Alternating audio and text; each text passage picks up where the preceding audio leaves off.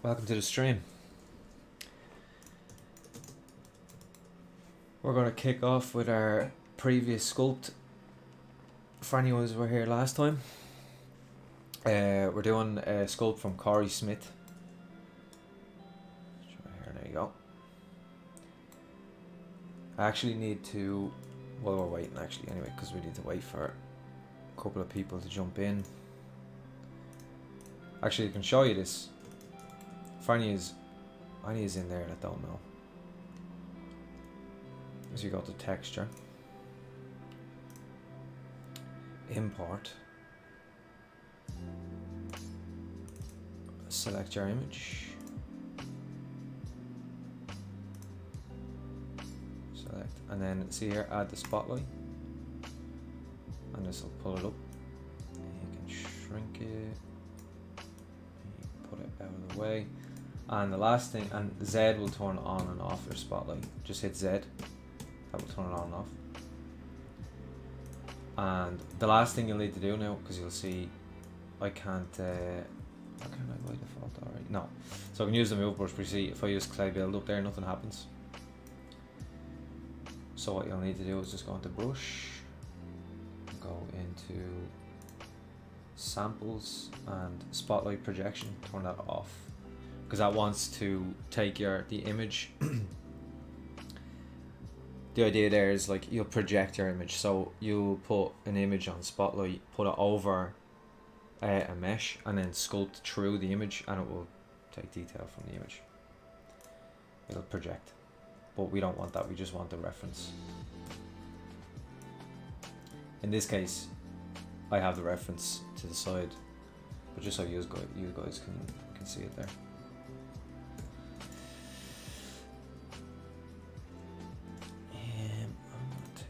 And just lower that down a little bit.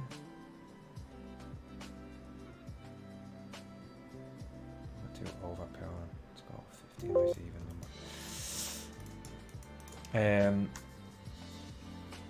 number. MJ Sculpts, how's it going, brother?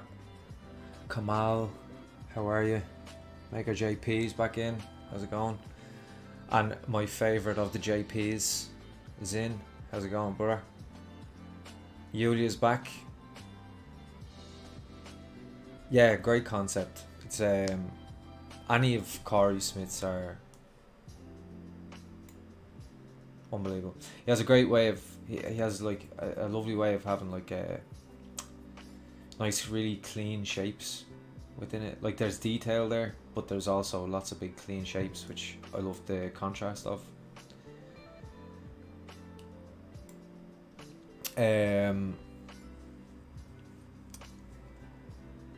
So Atif is asking for how long have I worked in ZBrush? It's a long time now, I think. It's like 7 years. 7 years.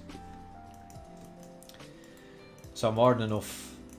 You'll see here the last time we were working on this sculpt, and the head is tricky. So this will be an interesting one to figure out. The head is actually really tricky. The last time we were looking at it, you're trying to like, it's a kind of weird one in terms of when I looked at it initially, when I chose the concept, I didn't think it would be too bad. But it's the fact that here you've got these lines that go all the way down, which can't really be the corners of his mouth, because the corners of his mouth wouldn't go right down to, you know, close to his jawline. That would be like, if I sculpted it that way, that'd be weird.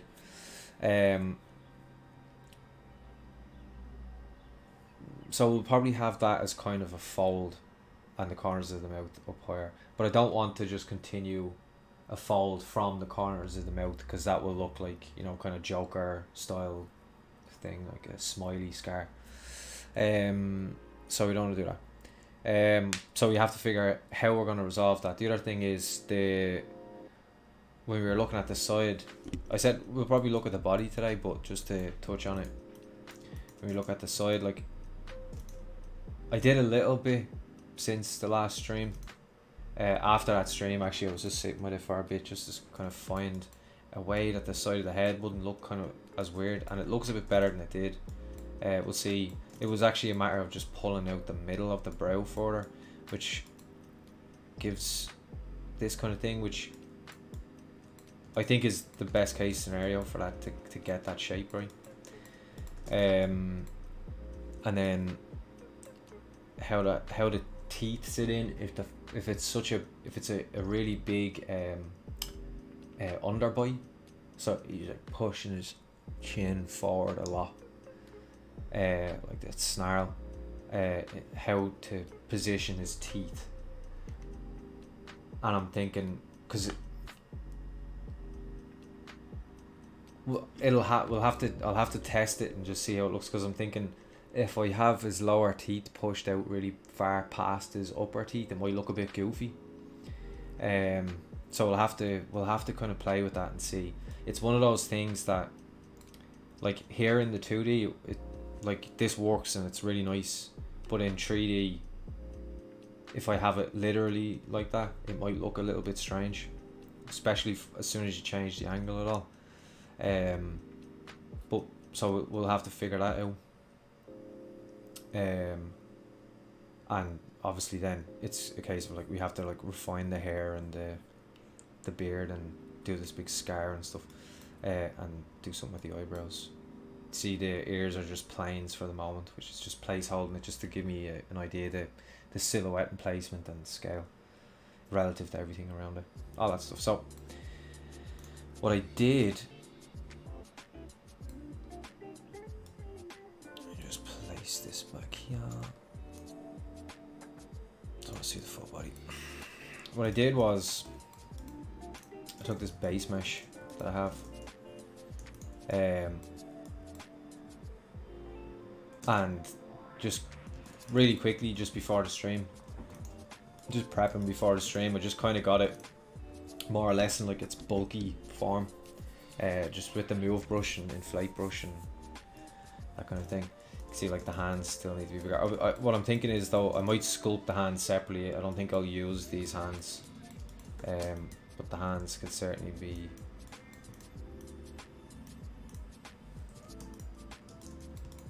It's not a bad idea just to get them somewhere in the right ballpark, just so what we're working with feels right as we're working with it, you know. It's not the worst thing in the world. Actually, that's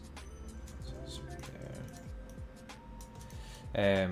Yeah, so I said for this one I'd start with it because I always just, you know, add more geometry and make new shapes on the fly.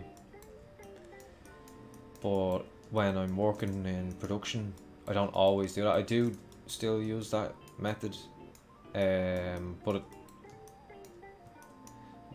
more so on, like, hero characters, like the main characters of shows and or films or games, whatever the case may be. And, you know, I'm trying to establish shapes from the get-go that might be completely new shapes and establish, like, the style of the shapes and all that. So I don't want the base mesh that's already there kind of making decisions for me, because decisions, whether you like it or not, have been made within the base mesh. And when there's just nothing there and you're starting with a primitive and pulling it around, you have to make all the decisions from the start. So you're a bit more, I would say, like, artistically free, where with a base mesh, yeah, you're kind of making decisions. Some of the decisions are made for you, but the idea here is just to get a mesh, a body mesh there that we can start to extract the clothes off of. But we want to get the right volumes, essentially. But we don't have to worry. We don't have to worry about too much. You know, making, like, a really appealing anatomical body or anything like that. Once you get some nice volumes and stuff in there, we'll be fine. Something that will help us get the clothing the way we want it. Like, here, you can see he's got a collarbone, Like for extracting the clothes, if anything, when I extract the clothes, I'm just gonna have to smooth back the collarbone shape once I pull the clothes, so there's not really any need for it here, or even the chest. You know what I mean? So if you think about it that way, like, we just want the volume to be correct and the proportions and stuff to be correct. So that way when we make the clothes, we know that underneath he's anatomically sound. I don't want any I don't want to have to try to come up with all that while I'm doing the clothes, you know. Try to pay attention to that as well as making the clothes. There's just no need. This is just a bit quicker.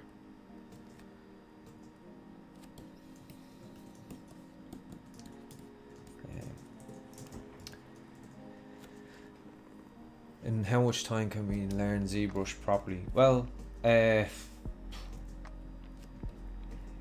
depends. It's a hard question to answer, Atif. Or sorry, yeah, Atif.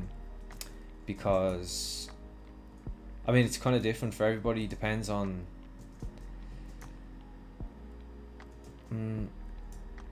Depends on like what you mean by properly. Like, you could learn every button in the software but still not be able to make a nice character, because you still have to learn like anatomy and shape design, and like, it's a tool. It's not going to make a character for you. You still have to do the art side of things. But learning the tool technically, you could learn the tool technically, I would say very quickly with a lot of regular practice. Like if you have the time every day to put in a lot of practice, and you know, watch tutorials, go through YouTube tutorials, any paid tutorials if you want to go that route as well, you can learn the tool, like everything that you would need to make this, for example, very, very fast. Like a month you could do it, I would say.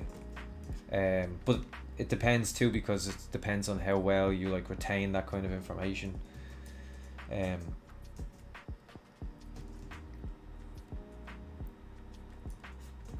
Yeah, I think that's the best answer I can kind of give you there. It's not necessarily something I can just say a month and you'll be able to do this. There's a lot more to it. But yeah, I would say if you can really give it the time, within a month, because really you learn the brushes. So you learn a handful of brushes, not all the brushes, because obviously there's a lot of brushes, right? That's a lot of, you don't need to learn all these. Most of the, well, not most, but a big chunk of these down here are not native to ZBrush. Like if you downloaded ZBrush tomorrow, I think it would only be to like here. Everything after that, so like half, everything after that is like brushes that I made or downloaded or whatever. And then within these, like, you've got some nice handy brushes that are cool in very specific situations, and you can learn them after. But the first thing would be like the move brush, which is like BMV. Like that's your shortcuts in your brushes, B and then move MV. B for brush, MV for move, obviously. Move, the Damien standard, for like cutting in valleys. Inflate I would use fairly often. Pinch, the pinch brush, for making like creases, and I guess the polish brush here, for just like flattening out areas. And obviously then just your so in terms of those, that's your brushes. And then like, no, okay, this is smooth, so I can smooth by holding in shift, and you can see there, like when I hold in smooth, I get that it just smooths it down. Like if you think about clay, it's like putting water on your hands on warm clay and like rubbing it down. Where if you hold shift, press down and then let go of shift and rub, it evens out the surface, you see? So it's not doing, see the way it's a different effect now? Like, let me see, like, okay, see this, the back here, like this, so you can see it better. So I can smooths in. That's not a good example. Maybe, yeah, like, see, say I want here to be a nice curve, rather than here I have a bit of a hit just here, and then it curves. If I just want the whole thing to be just curved, see? Where if I just hold shift, you see what happens? So that's, you'll learn little things like that. That's really handy. And then just how to mask. So your brushes, your smooth and your mask. A handful of brushes, smoothing, mask, and be able to turn your model. After that, it's pretty easy. You can just add more like you can just add in another sphere, like just go insert and sphere and add another sphere and pull that and into whatever shape you want. You can, which will stretch it, but you can use either ZBrush or Dynamesh. These are all things like you'll pick up fairly quickly by watching, like all of what I just said will be in pretty much any, if you put intro to ZBrush into YouTube, pretty much any beginner YouTube video on ZBrush will tell you all of that, and from that point you can start sculpting. You know what I mean? You can start trying to make characters and figuring out what way you like to do it. Then from there you can go a bit further, and then, you know, like in these videos, for example, I've gone through my workflow. I know I keep promising use a tutorial that I still haven't made. Just trying to find the time to really get to do it properly, because I don't want to make a, you know, if I'm going to do a tutorial, I want to do a good one, something that's, you know, you can really use and reference back to as well, would be the idea. And that'll go through, now you know the beginning, now you know, like as a beginner, you know all those things that I just described, and now I can give you a workflow in which to follow, like steps in which to follow to make, so that making a character is it's the least resistance to making a character, if that makes sense.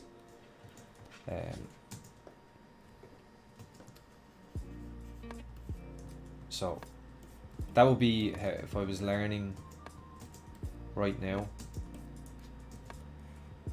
or if I could tell myself how to learn right now, that's probably how I do it, which is, it's kind of more or less how I did it.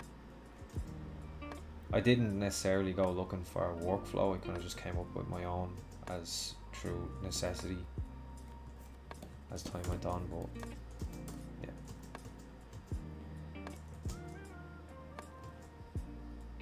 I would say once you learn the basics, just start playing around and making little sculpts, and because you should be able to enjoy it.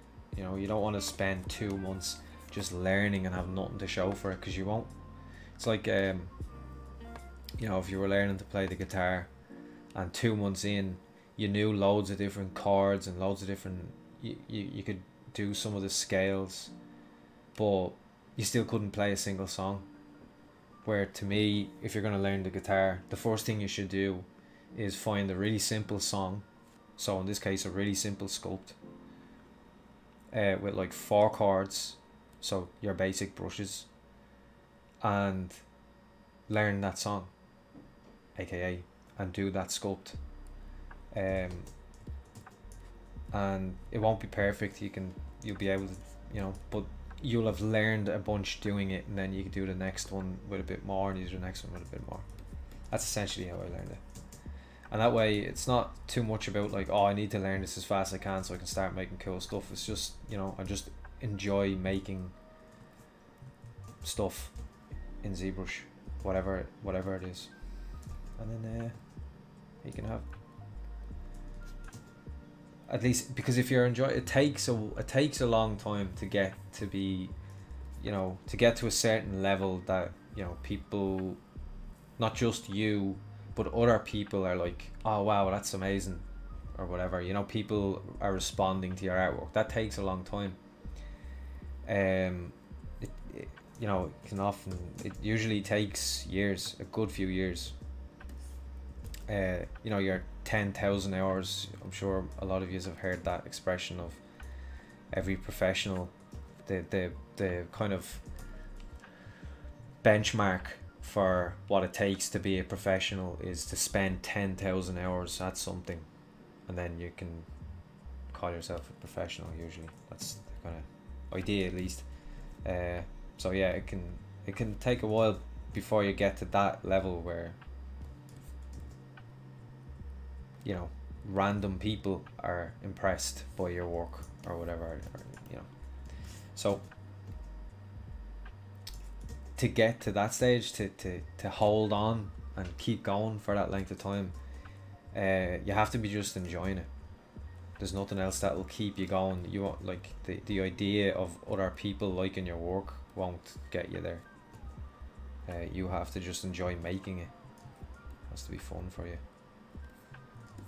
So I always try to tell people just to do something, especially starting out, just keep things simple and within reach. Don't try to make something really complex and over the top straight away, and you're gonna make mistakes in your anatomy, and you're gonna make mistakes in like your design choices, in terms of like how you shape things, like your shape design. But you'll get better and better, and you'll see that.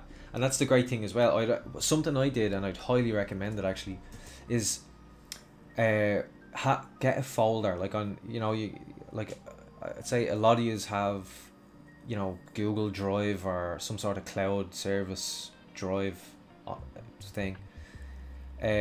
Set a folder there aside and just call it something like progress. Mine was called progress, and every time I did anything, I always put it into that folder. I just kept whatever it was, it didn't really matter, just everything. I just threw everything, just render, like ZBrush renders, and from like the very first time I ever used ZBrush, and I didn't actually know Shift R did actually rendered it. I didn't know that. And I also didn't know that you could come up to document and export an image from here. I literally just screenshotted the screen and saved that, because I didn't know how to do that in ZBrush. And I have that even in that progress folder. So, and it's really nice to look back on and go, oh god, and laugh at the stuff that you used to be making. And nice to just remember and see the progress that you've made, and remember back to when making certain things was a real struggle, and now you can do it without even thinking about it. So I'd highly recommend to do that.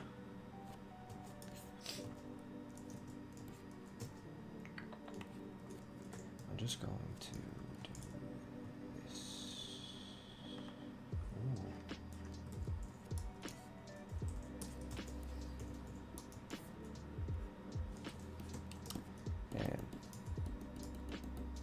Yeah, so I hope that helps at least.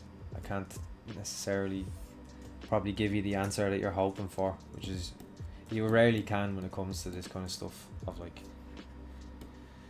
how long does it take, or even people ask how long does it take to do a sculpt. I mean, that's all that kind of questions. It's really difficult to just answer that kind of thing, but I try to give you the best answer I can.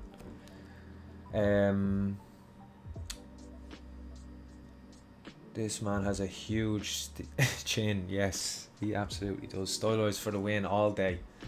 Yeah, I always preferred doing, I have nothing, I don't like hate doing realistic kind of sculpts or whatever, but I definitely have always preferred doing stylized, just because I like the shape design end of it and all that stuff, and trying to figure out how to simplify something in a appealing way, and you know, kind of take real life and put my spin on it, rather than, which is basically what stylized is. But in a nutshell, that's what stylized is taking reality and putting your spin on it, rather than just taking reality and replicating it, kind of. So yeah, I would absolutely say stylized for the win. But you know, there's merit to both.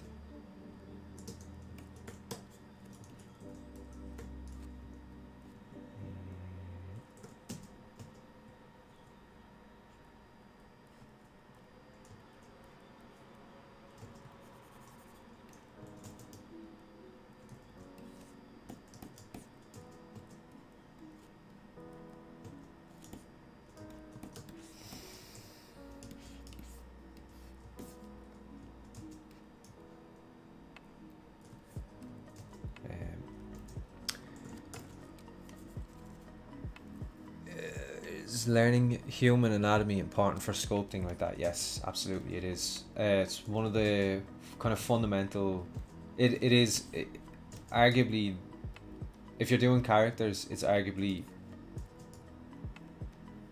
the biggest, it's arguably the most important fundamental. There's other things too, like your shape design. Like, it's hard to argue which is more important there, but or it's not exactly clear cut which is more important, but I would just say you have to know both to be, you know, a truly really good and successful character modeler. You need to know both. In terms of, and then in terms of the industry, you also need to be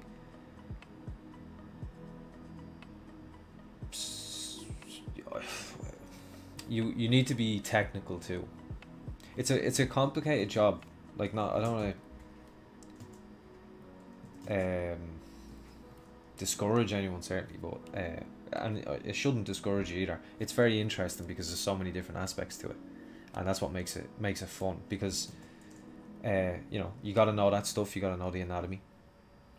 You got to know shape design. You know, and you'll already have heard a lot of stuff about shape design. Like, you know, if you make a villain, you make pointy angles, for example. Like, that's the shape design principle. Like, angular means more villainous. Or often more masculine, or it can also mean, you have a character design, and you start with, like, essentially a square, and you try to, like, fill a character in that shape. Like, think of the character's silhouette as square to make this bulky kind of it's a solid character, you know, because you can't just push over a square. So it's like visual cues that we have, all that kind of stuff, and you learn more and more about that as you go. I'm not saying you have to be a master of all these things to get a job, you don't, but the better you are at them, the more success you will have. And then, you know, there's the technical sides of it, topology and blend shapes, and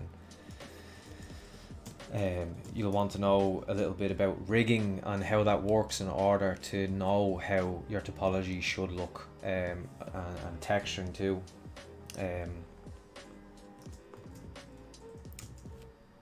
A lot of really good sculptors, you'll notice as well, are actually quite good 2D artists. It's usually how they start.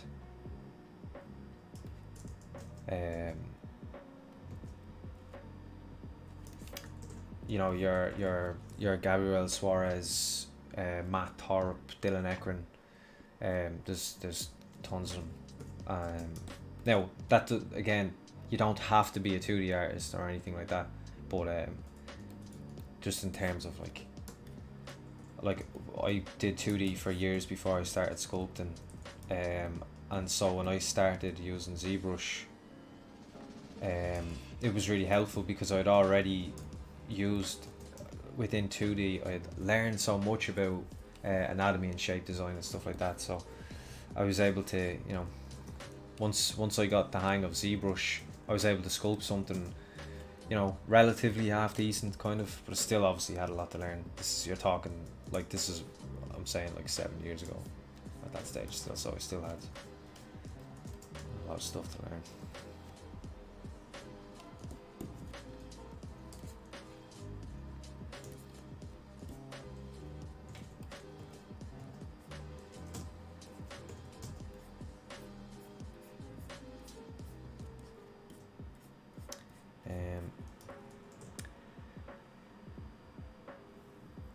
So yeah, in a nutshell, yeah, human anatomy very important.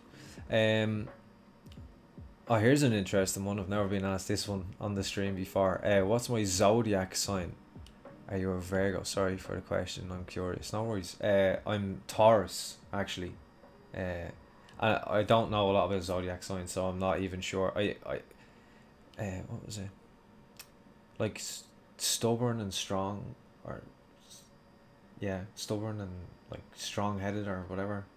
I think it means, or yeah, down to earth. I think. Could be making that one up. But yeah, anyway, Taurus. Don't know what that says about me, but there you go. I enjoy watching you work, sir, and hearing you speak. Thank you very much, CJ. CGS. I just CJ came out of my mouth there. It took me 2 hours to master ZBrush. There you go. It's different for everybody. 2 hours. Took me 2 months. I say master. Oh, sorry. I'm reading the Nightbot comments. I probably only use 4 brushes to make a JP. I probably only use 4 brushes, yeah. I mean, yeah, I'm the same. Like 90% of the time, I'm using like the Move, Damien Standard, Pinch. Yeah, that's more or less it. Like masking and moving things with the Move brush, a lot of that kind of stuff. I just use the Damien Standard to dig in there. You can see up here most of the time, if you keep an eye, especially at this stage, it'll be on Move. The odd time I like flick over to like inflate, just to like add some volume somewhere. Yeah. The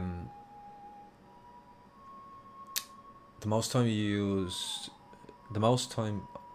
the time you use the Move brush, like 60% of the total time you work on your project. Yeah, I agree.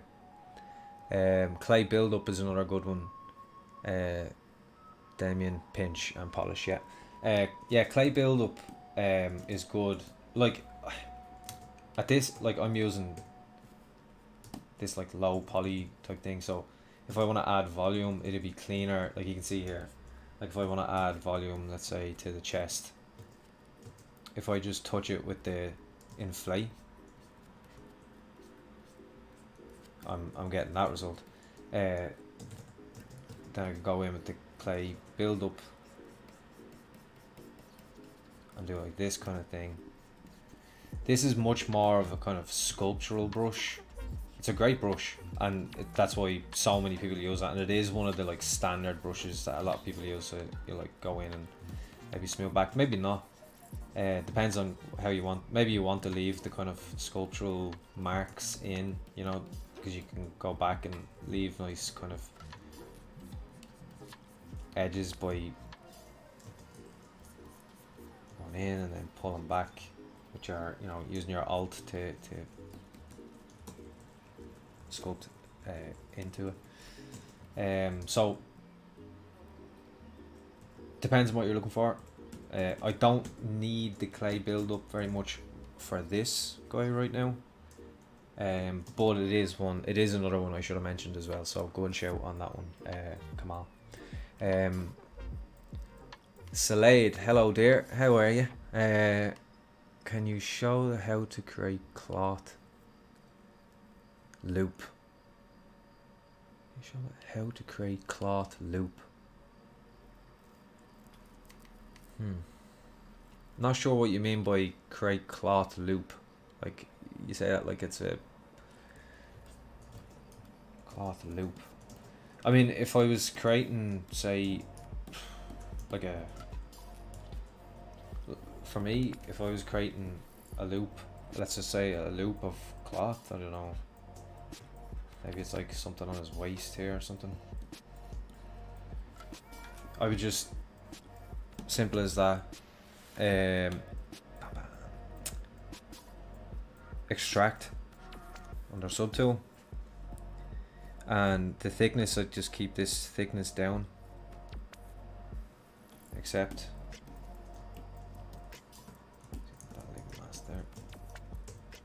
That'll give me that. It'll also give me, it'll give me a double-sided mesh. If I'm trying to work with cloth, I'll always start with a single-sided mesh. So, you know, I'm just, if I go back there, if I, you see the way it gives you, so this is the outside's a polygroup, the edges are a polygroup, and the inside's a different polygroup. So if I just control and shift click, I'll single out this polygroup, and then I just delete hidden. And now I can either go slice, just to like slice off the jiggly bits. I can go into deformation. I can go polish by groups. If you look at the bottom here, you see what that's doing, and that will flatten that out, and that works too. Depends on what I need. Both are good to know. And then once it's flat, then I can go, you know, keep that poly count. I can go all the way down, ZBrush, and then start from here and just get the shape that I want out of the cloth while it's low poly, and that way it'll stay clean. And once that base shape is made, I can go from there and make, I can, you know, I can either ZRemesh it again, you can see it redistributes, or I can just, you know, subdivide and start sculpting wrinkles and so on. So I hope that answers your question.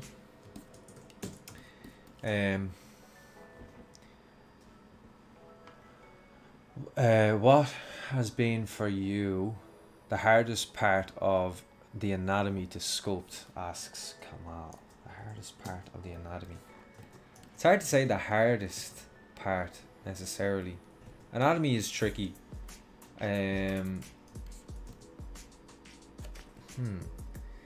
Depends. Like the hands can be really awkward in certain, you know, especially if you've got strange poses in the hands. Yeah,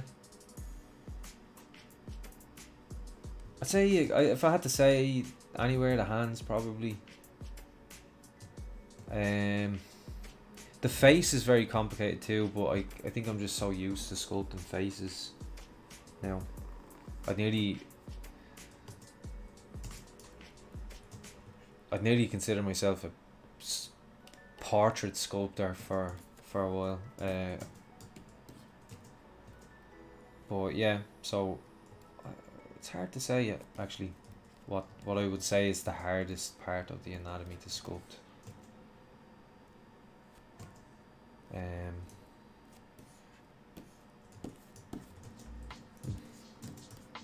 Yeah, I used to do like some studies, you know what I mean? I'd sculpt just a hand, or sculpt an ear, or sculpt whatever, a foot, a leg, you know, sculpting a hand and forearm in a certain pose where like you can see some of the muscles in the forearm, you know, just get anatomy reference and try to figure it out where the muscles are going, like where they attach in around the elbow, like between the elbow and the wrist and stuff.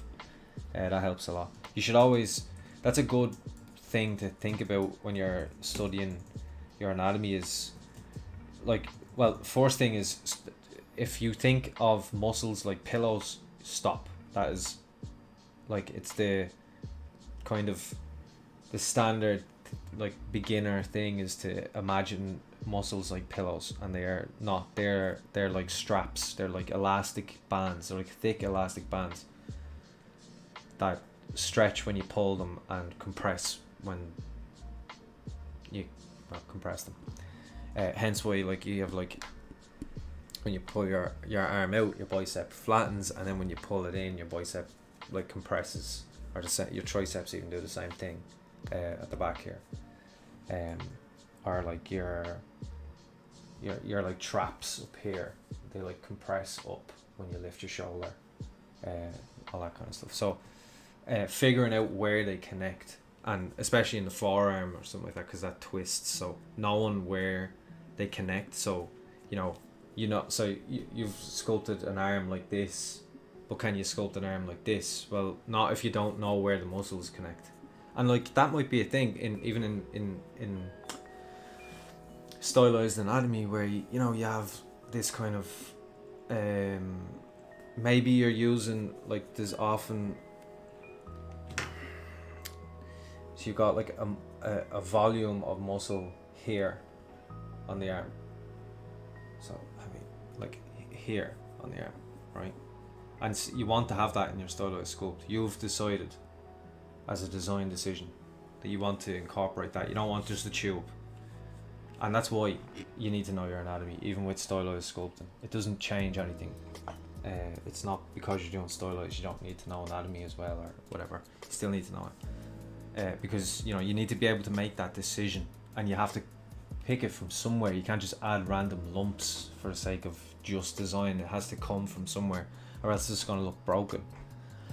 And then, like, where that, so what happens when you twist the wrist, because I don't know if you can see it there in the camera, but like, you get like the lines between the muscles in my forearm change.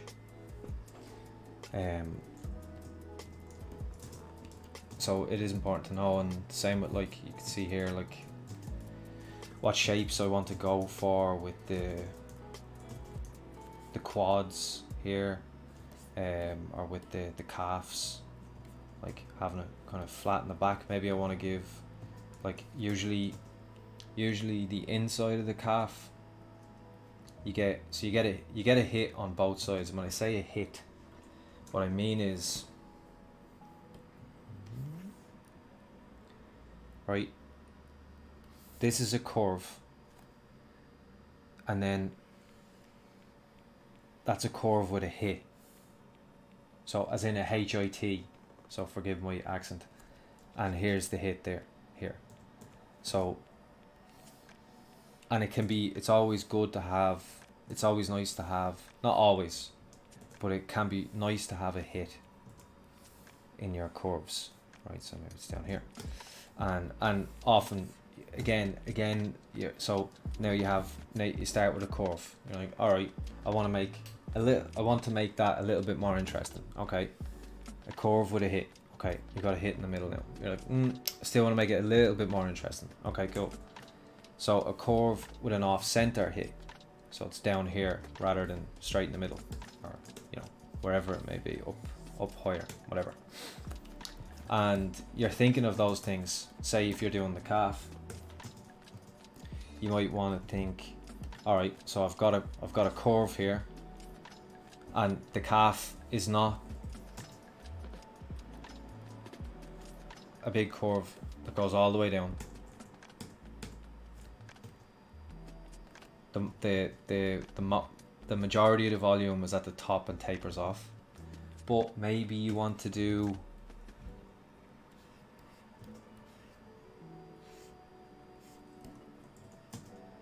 something like that and just add a little, go back and use your alt smooth and just get that curve, because you want it to maintain that nice curve hit. You see it gets a bit wobbly in there, so I can use my alt smooth, you see that? Just below it to get the curve back, pull it back out with the move brush, keep that hit there. If I want that, so that's with the pinch. I could even just touch it lightly with the Damien standard. You see, so I'm just adding a little, adding some variation to the shapes. Now the other thing is the outside. So then now, okay, now anatomy knowledge. So I know the inside, the hit in terms of like from the, so that's from the side. Now from the front or back in terms of like the silhouette. So is that on? It is. So in terms of the silhouette, I know the inside of the calf. I want to add that hit. Be out here, and the outside of the calf will be lower. So maybe I want to do something like that. And again, that has to come from somewhere. I'm not randomly making that decision. And you'll see it if you look at sculpts. Keep an eye for that specifically, right? In future, or even just for the next while, when you're looking at sculpts on ArtStation, on ZBrush Central or Instagram, wherever, keep an eye out for the legs and see what shape they are. Now sometimes, especially on stylized characters, like the leg will be like this or whatever, right? It'll be something very, very simplified, which is fine. But on more, let's say, detailed stylized sculpts, you'll get more shapes. So it depends on how minimal the artist is trying to be, but generally speaking, you will see this. You will see this a lot. And for anyone who doesn't have a lot of anatomy knowledge, that's where that's coming from. And if you look across multiple artists' sculpts, you'll see that same design decision. And the reason being is because it's coming from the anatomy, not because they're copying each other. Although some artists do copy. Well, sorry, that was a silly statement to make. Every artist copies at some level, some more than others. It's not okay to just straight copy someone, but like referencing other artists is essentially copying them, and there's absolutely nothing wrong with that. It's encouraged, in fact. It's often seen as, it's often a very beginner thing to be like, no, I have to come up with something completely on my own. Because I've done that myself, where I don't want to copy someone else's work, to the point that I've probably developed bad habits from that. Like, I'm doing this now, I should really have some reference of, like, not just real human bodies. I also have my anatomy book there that I reference all the time, but also some good stylized images, different ones, plenty of different ones, so that I can be, oh, I like that idea and that idea, maybe I can put a different spin on this shape that they've done here, whatever the case may be. And you're combining ideas and then putting your own twist on them, and or even just finding inspiration in a the type of shapes an artist has used. So really, I should be doing that right now, and it would make this easier and probably more appealing in the end. But we're just going hardcore right now. But that said, I have like a library of references from the past in my head that I'm just kind of subconsciously pulling from.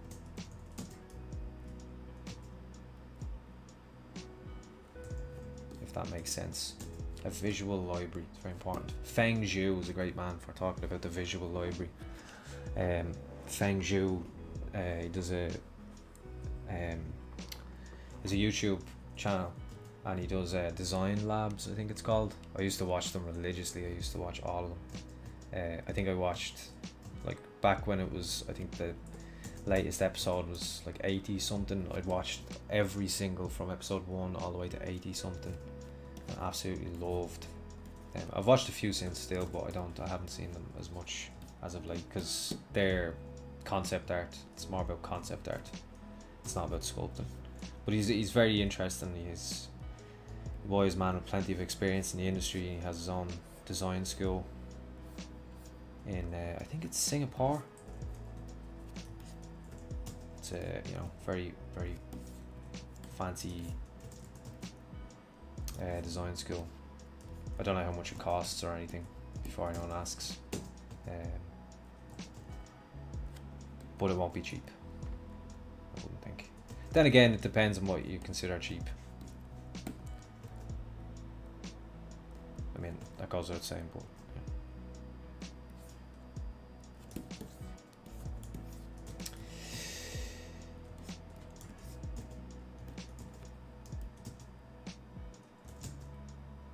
and I've noticed as well, because I'm talking and not, I'm on autopilot because I'm concentrating on what I'm saying rather than what I'm sculpting, which is often the case with streams. It's not really possible to. It can be difficult, let's say, just to have, obviously you can't fully focus on both things at the same time. So I've realized that I haven't pulled back and looked at the sculpt in ages. I've been in at this distance and going into specific parts, so it's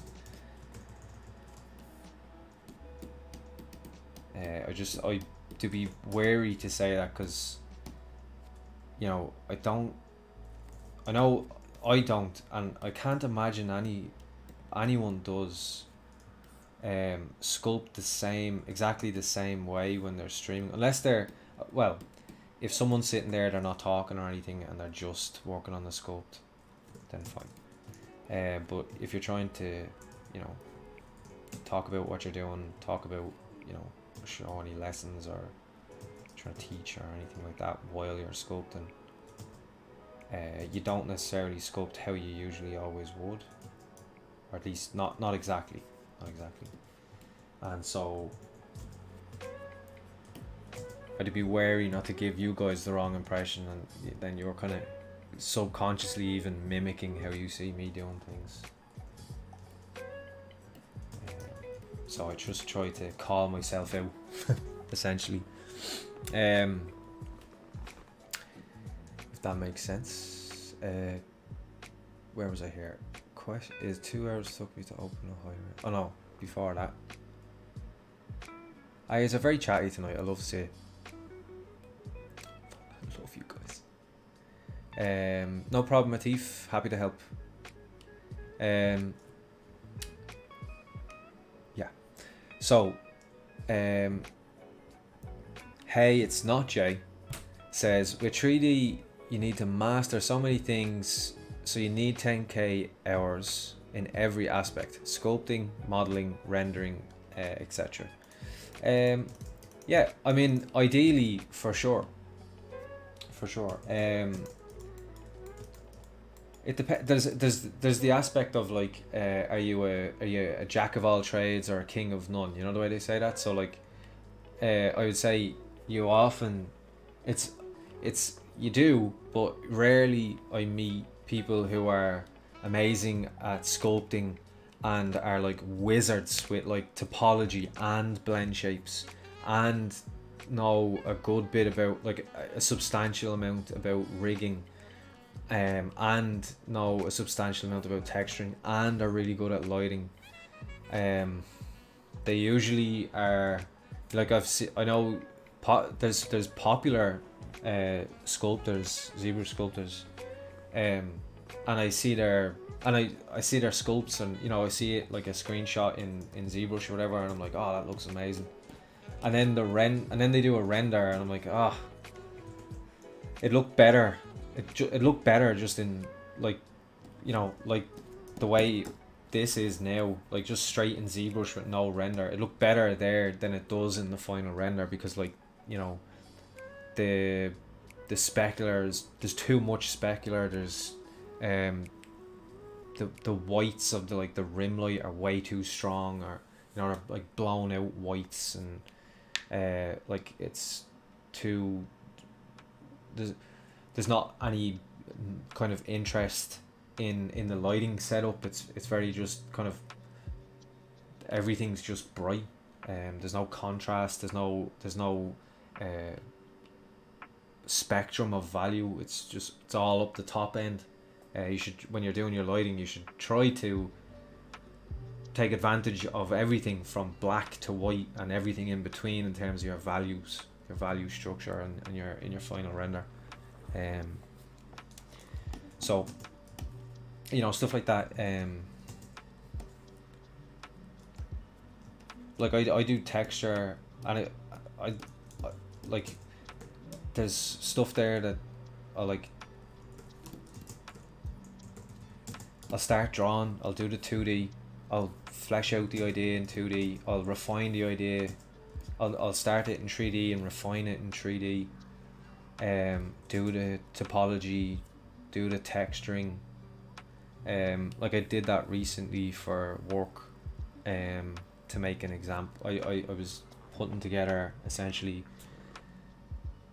a how-to on how to make a character for the studio I work for, and I put together an entire character, and I textured it and rendered it and did all of that to kind of essentially flesh out the entire pipeline. So I can't rig. I'm not a rigger.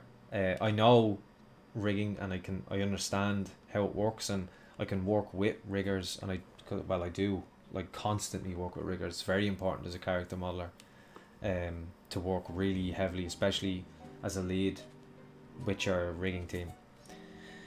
And if you don't, it's at your own peril. But I can do everything else to the point where, you know, well, that's any of you guys that have seen my portfolio, like, you'll see I do the texturing and all that stuff, and the rendering. Now, I wouldn't call myself a master. Well, I wouldn't call myself a master at anything, but like, my strongest thing is sculpting. But I enjoy the other. I enjoy texturing, and that's the newest one. I definitely enjoy lighting. I really enjoy that. And that's why I did it, not necessarily because I had to, because that's, although it does help with portfolio, because when things are well displayed, of course, it's just, of course.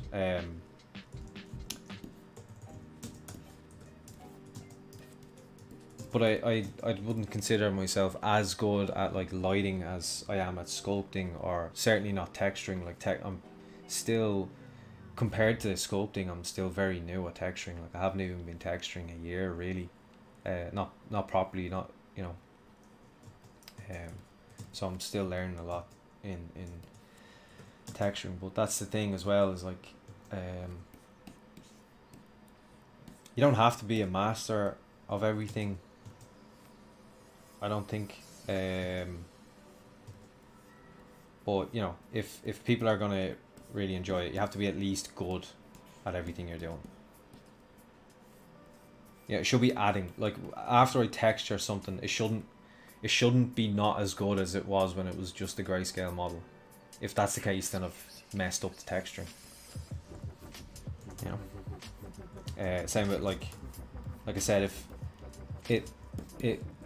if the model looked better like this in the viewport in ZBrush than it does in the final render, then I've messed up the render. That's not good, because the idea is to make it better, not worse, just to say you rendered it, and that takes time. Like you said, your 10k hours, that takes time. So yeah, at this stage now we're just messing with anatomy. We could really be making the clothes, I think.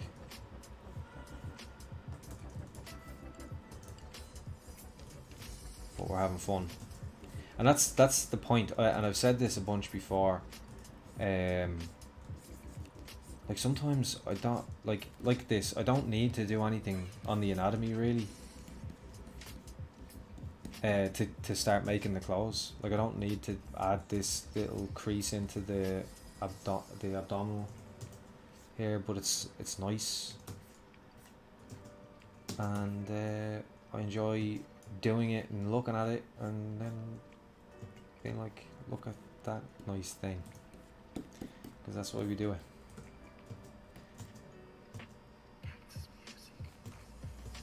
So it shouldn't always, it doesn't have to be, you have to enjoy.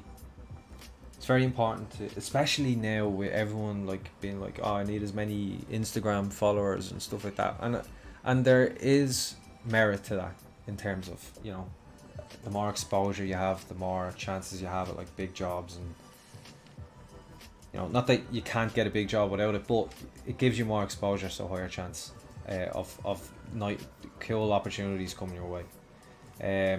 Opens you up to that.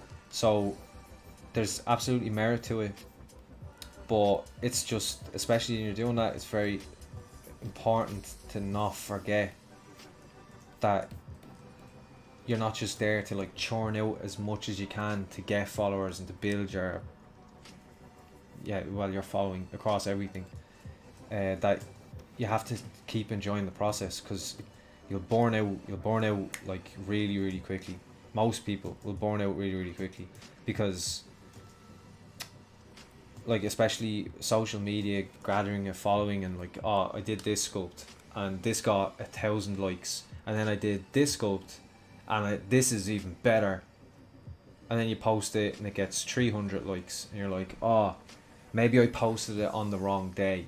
I'll post the last one I posted on Sunday, I'll post the next one on Sunday, then that will be as good. And it doesn't, and you're not sure why. And then you do a bust and you kind of half finish it, you're not that bothered with it, and you just post it anyway. You do a quick render and it gets 2,000 likes, and you're like, I don't understand. And anyone you ask will tell you the same thing. I've never heard anyone say, oh yeah, this is how it works and this is how you make it consistent. I've never known anyone to see like, this is how I get consistently this amount and stuff like that. So if you get too tied up in that, I would personally argue for sure that you won't get even a fraction of the satisfaction that you will get out of just enjoying the process of making things that you want to make. So, and you should also be unapologetic about what you make and not try to make things that people will like. You should just make what you want to make, and people that like what you like will like it. There's a bumper sticker.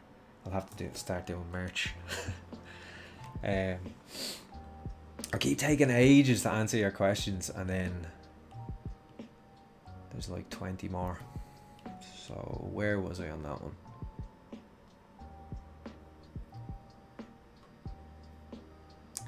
Okay. No. There you go. Okay, so the Baboo. Nice to see you back. Hey Paul, what's the reason for straight fingers? I usually see it done for animation, but for games, hands are usually modelled relaxed or natural. So that's a interesting question. So it's not a rule in animation to have straight fingers. Often I've worked where it's bent fingers. It actually just depends what the animators like. If you're going to ask, it depends. Some animators, when basically say this is your A pose and this is your character, let's just say, right, let's just pretend he's in a super suit. This is your character, done, hand it over. It gets rigged, and it gets rigged like this, right? This is the neutral pose, everything is neutral, and so the rigger has rigged it like this, right? So basically, when the animator gets this and they pose a few bits and they go nah, and then they zero out every control, they put every control back to neutral, it goes back to this pose. So with the hands, when some animators prefer when the hands go back to neutral that the fingers go straight. Some animators prefer that. The thumb I always keep at an angle like this, because when you place a joint and then you want to move from that joint, like the arm being down here, it's like, you can't really see me, like the arm being at that 45-degree angle rather than straight out, or even the leg being straight or whatever. You kind of think about it, or even if you're doing like the trunk of an elephant or something, you angle it straight from where it's gonna go. A really complicated one that people always miss, that's a really good example, is a horse's neck, or anything that functions like a horse. It can be a dog, but a horse's neck is an more obvious one. A horse needs to be able to eat off the ground, right? But when we think of a horse, we think of this thing that stands up and it's like neck is like back, and then we put the neck coming out of the bottom of the head because that's where our neck comes out of. But a horse's head isn't built like ours, and the neck, it's more like the neck comes out of the back of the head and then it goes down, and we have to keep it at an angle that when it's rigged, the horse can dip its head all the way down, and it won't have, any of you that have never done modeled a horse for anything, and you're gonna have to in the future, remember this, because you're gonna and then write to me and thank me. Say this is your dodgy horse, right? Now often you see like drawings of horses and stuff and it's like this kind of thing, right? It's this kind of thing, or even worse, it's like this kind of thing, right? But that's not how a horse, if you give that to a rigger, and it often depends, but often you might find your rigger won't know any better, either, possibly, right? Because maybe they haven't learned this the hard way either. What it should be like, and once you see it, you're gonna be like, oh yeah, well, duh. What it needs to be like is, this is the body, this is the leg. It has to be like this, and the neck is here, and then the head is out here. So it connects at the back of the head, not out here. Same with a dog. It doesn't connect like here, like this, which I have seen that again and again. It's the same even with a chicken. So and then you put your point here, your joint, and then your other joint, and then it rotates this way, and then the head can go down like this, and the head is like, you know, straight down, and it can eat grass. That other horse that we talked about, this horse,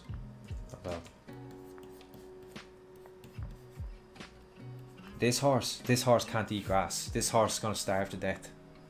This guy is gonna starve to death. So sorry, fingers. So I was talking about, the reason I was saying that is because of the finger, the thumb, right? So rather than having it up here, because your thumb doesn't really do much of this kind of stuff, so you always want it in the middle of the areas it's gonna go.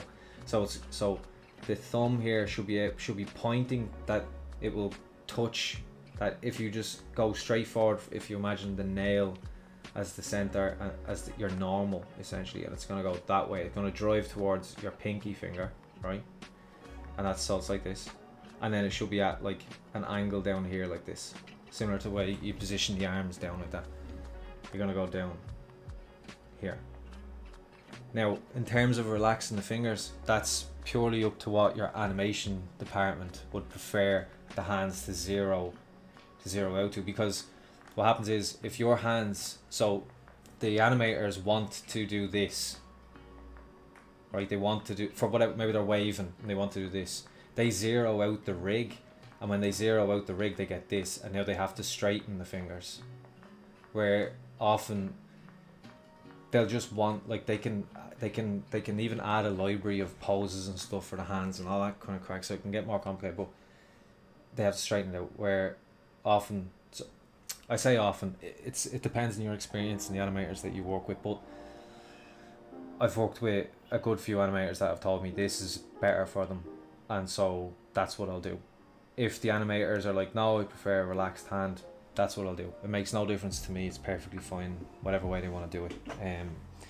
The benefit to having a slightly bent hand, and why you will probably see it more often, is the same reason you'll see a slightly bent elbow when you're doing a posed character, a neutral character. You'll bend the elbow slightly, and that's so that the rigger knows where the elbow is, because riggers, a lot of the time, they're not like anatomy whizzes or whatever. They don't know where your intention, especially with stylized, maybe you have funky proportions, they don't know where your intended elbow is, so they're going to place the joint where they just think the elbow is, and it may not be where you want the elbow to be. So that's why you'll bend. You won't have a locked out arm, you'll bend it slightly, and that way they'll know where to put the elbow. It's the same, it could be the same thing with the fingers, the joints in the fingers. So if it's slightly bent, they'll know where to put the the joints based on what the modeler intended. So that was another long-winded one, but that was a good question. I enjoyed that one. Like when I got into doing this, like I got into 3D because of ZBrush, because like I was all I was doing was drawing and painting for years and years, and eventually I discovered ZBrush. I wasn't into 3D because I wasn't into it. I was like, oh, polygons and it's all technical and ew, I don't like it. And that was basically my thought on the whole thing. And then ZBrush came along, and I was like, oh yeah, this is, because I love sculpting. I loved traditional sculpting. I was like, oh, this is great. I can do like traditional kind of sculpting and not worry about the polygons and the edge flow and blah blah blah. So I just started playing with ZBrush and just sculpting, and you know, Dynamesh and all that kind of stuff. Didn't ever think anything about what the edge flow was like, and eventually, based on that, I got a job. But then when I got a job as a junior character modeler, but obviously at that point now I have to make production ready characters, and they need to deform, and therefore they need the correct topology and all that stuff. So I had to learn, and I was not reluctant to learn. I learned as quick as I could because I wanted to do good, because you know, I wanted to keep working in that studio, and I wanted to be a good character modeler so I could, you know, have a good career, blah blah blah. And so I learned it, and the more I learned about it, the more interested I became in it, and got to the point that I was like, oh, this is really, I find it really interesting. Like I love figuring out new ways to like make like efficient yet really like really efficient topology that works really well for the animators, and like trying to figure out like what do we need the character to do and what do we not need the character to do. So you know, it's not just like the more function the better, because that's not the case, because the more function, the more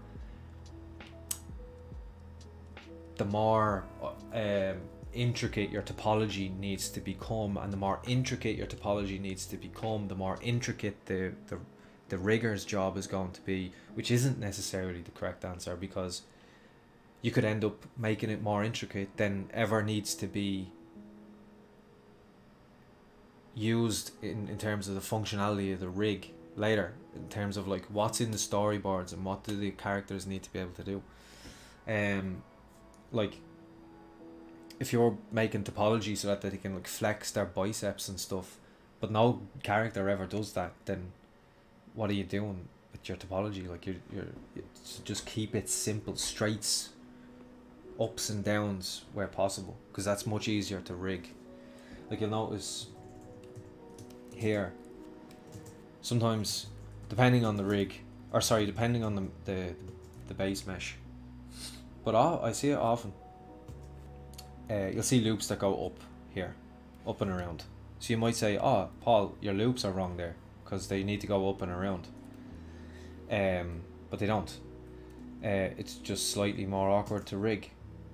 And if your character is in like skin tight clothing or whatever, then fine, because you want some, like what you're seeing here, you want some way to define that. Now, depending, you could use normal, especially if you're using in games.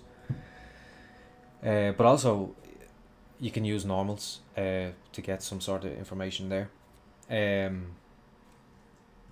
But here you can see it's straight up and down. Now, it's obviously kinked around because I've been sculpting onto this. But this will be straight up and down. And that's much easier, a much quicker turnaround for rigging. So they can get it out quicker, they can rig it quicker, it's less complicated. Shorts or whatever are going to go on these trousers that aren't skin tight. There's going to be no detail like that there, it's not necessary. So it depends on what you need. Yeah, then again, you might need that, but you need to know the difference and why it's there. If once you know why it's there, you're problem solving. You're not just doing things for the sake of like, oh, this is the way I see in the topology on YouTube or whatever. You need to know, or you're looking at another artist's topology and just using that instead. And again, like as a junior, you're not expected to know that stuff, but as a senior or a lead, you are. As a mid, you'll be expected to know your topology and how to retopologize, and usually you'll just follow what the studio's base topology is, and then you'll get bespoke characters that you'll have to retopologize yourself, and you'll get help from your lead and rigging and blah blah blah. But once you're senior, you're expected to be able to pretty much figure it out. Like might need some help on tricky parts and blah blah blah, but pretty much you know what topology to put in. Maybe your lead has another idea, maybe your rigger has, but you're not just completely wrong. You're just, there's some ways maybe you could do better, because at that point you should be on pretty much equal level in terms of the understanding there. The difference between a senior and lead is not like sculpting skill or topology skill or blend shapes or anything like that. It's just your lead has to actually look after the team, has to do all the training, has to do the documents, has to do that end of it, and the senior doesn't have to do that stuff. So you'll find some people who are more than capable, like have the experience and more than capable to do a lead position, but they stay senior, which I can understand. I personally enjoy being a lead, but it's not for everybody.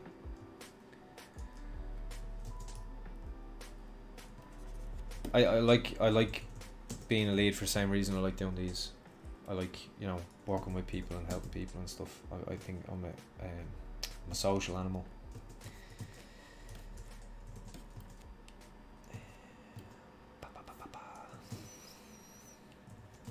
Do I want to do something? Nah, not really.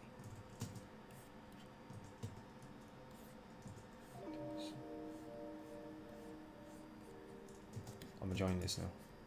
This is a particularly, we're getting some good subjects in here, some great questions. I'm just tipping away at some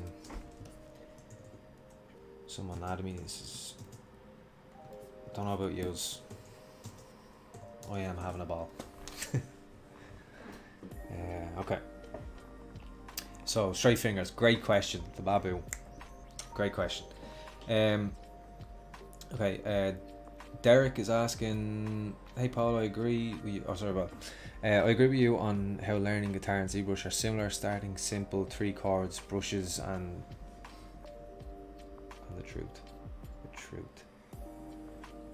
Are we just philosophical at the end of that, or a typo? I can't tell, but let's go philosophical. 3 chords, brushes, and the truth. Let's go with that. Oh, I need to start some merch. Start selling some t-shirts. I could put your name under, you know what I mean? Derek Davila. And just 3 chords, brushes, and the truth. Hola. Oh, Peter's animation. Hola.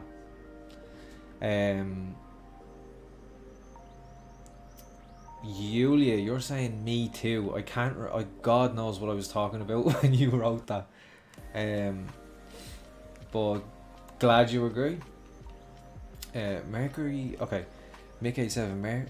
Mercury is in retrograde. Prepare for the call of the beast or something. Don't forget to charge your crystals. Cool. Thanks for the input. That's, yeah. Don't forget to charge your crystals, folks.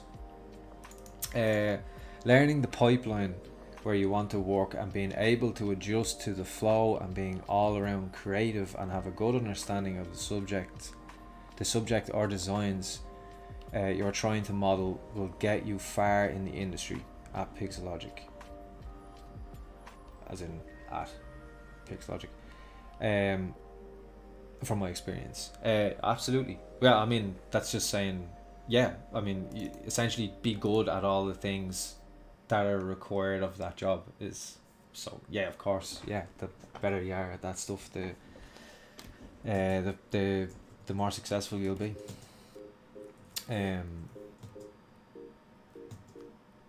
Okay, so all the responsibilities, let's say, okay, as a lead, right?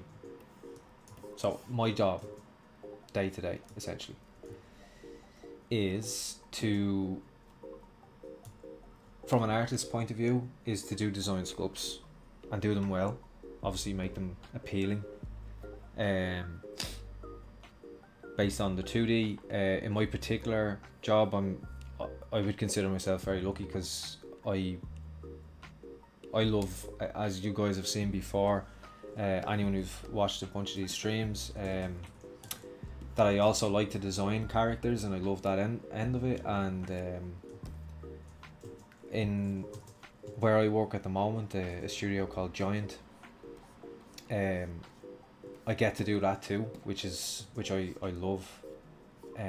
It's a great experience too, because you know, the art director there, and directors that I've worked with in there are all really talented, so I get really good feedback too. It's not, you know, it's like, which kind of, you're putting your design ideas forward, and then you're getting feedback. You're like, oh, maybe this could work better, and this could be an angle, and this, you know, whatever, and that's really helpful. So I do that. Then I do the topology. So I retopologize once I've done the technical model, the technical finish model. I do the blend shapes, and that's me finished in terms of the artist end of my job, which is making the characters. And then on top of that, I have to, you know, if someone's stuck or whatever, they can come to me. If they're stuck with any aspect of any of those steps, they can come to me to get help. And that's not to say being a lead means you have all the answers all the time. In fact, it's very important as a lead to know when to say I don't know. But you should be able to find the answer for them. You should at least know where to look. So the other side of it is then, you know, when it comes to, say, juniors, even some mids, you might have to actually teach them something that they don't know. So you might have a junior who's a great sculptor but isn't very good on the technical end of it, so you're going to have to teach them about topology and so on. You're going to have to teach them how to do blend shapes. Maybe, you know, I've worked with juniors and even some mids that are good sculptors, are okay with retopology, but actually have never done blend shapes. So I have to teach them from scratch essentially how to do blend shapes, because it can be hard to find people who are good at all three, of course. So sometimes the studio will end up hiring someone who's, you know, really good at one, but, you know, needs help with one or two of the others, or doesn't know how to do one of them or whatever. Assuming that there's time there that, you know, the lead or myself can actually put into teaching them the entire step and working with them over time to get them better and better, because it's going to require, you know, not going to get it right the first time. It's going to require a lot of feedback and back and forth and so on. and then making documentation for a pipeline and a workflow, and how things should be rendered, how how to get the, you will have documentation on how to get the topology correct, what it should look like generally speaking, little tips and so on. Might make documents on that, all that kind of stuff. And this all of what I'm describing now is not specific to my job. This is any studio, any lead modeler will have to do all that stuff, and will also head things like, like usually it's the lead that would make, say, like a studio wide topology for human characters or something like that, or yeah, or it could be a senior, but the lead will have to approve it and all that kind of stuff.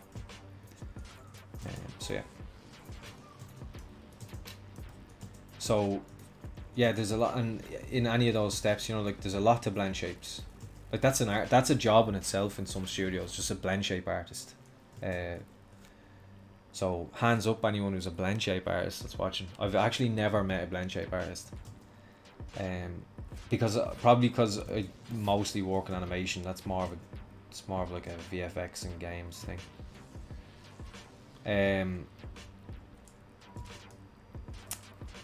But blend shapes are a lot of fun. Actually, the tip I did for the last ZBrush summit was how to do blend shapes in ZBrush, how to make a blend shape in ZBrush. You can find that on Pixologic's channel as well. So if you're interested to see what that looks like, if you don't know what a blend shape is, it's basically, or a morph target is another word for it if you're like a Max user. It's basically where you have like this is facial blend shapes. A blend shape could be, you could technically use a blend shape to bend an arm, and you could also use like anyway, generally when we say blend shapes we mean facial expressions and making them appealing, and there's a whole thing in that. So again, you need to know your anatomy, because you need to know about your nasolabial fold, which is always a big one. You always hear that when you're talking about blend shapes, because you get that big smile and how the cheeks scrunch up and what happens on either side of the nose and the nostrils, and what happens. It's very complicated. There's a whole, I could do a whole I could do a whole tutorial on even just blend shapes. That would probably take longer than just doing a sculpting one. And then obviously topology has its own, is very complicated as well, so well depending, but you can kind of get away with topology a little bit more sometimes, because if you're a junior, say, and you're working on a film or a TV show or a game that's all human characters, then topology would pretty much be the same across all of them, so you just have to match it. And when you can match the topology across all your characters, you can also share blend shapes across characters, which also helps. All that good stuff. And of course, if you've got a base mesh to start from, then you've got some good shapes. At least your proportions and stuff are figured out for you already. So there is some kind of crutches there, but that's why it's also very important that you go home and you keep doing this stuff and get better and better.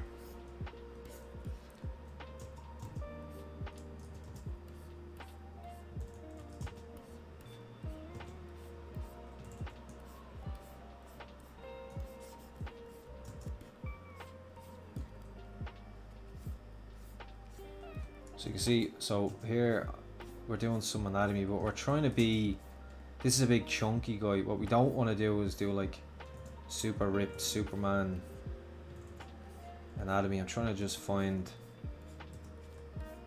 I'm just looking, and I'm freestyling this, which is I'm not, like I said, like the only reference I have is this, so I have no anatomy reference or anything. So I'm just freestyling it kind of, and figuring out like what looks what might be interesting, playing around with it as I go.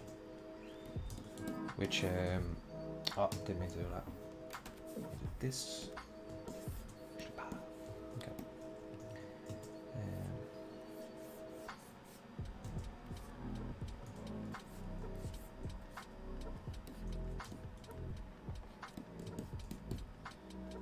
Just like here we could.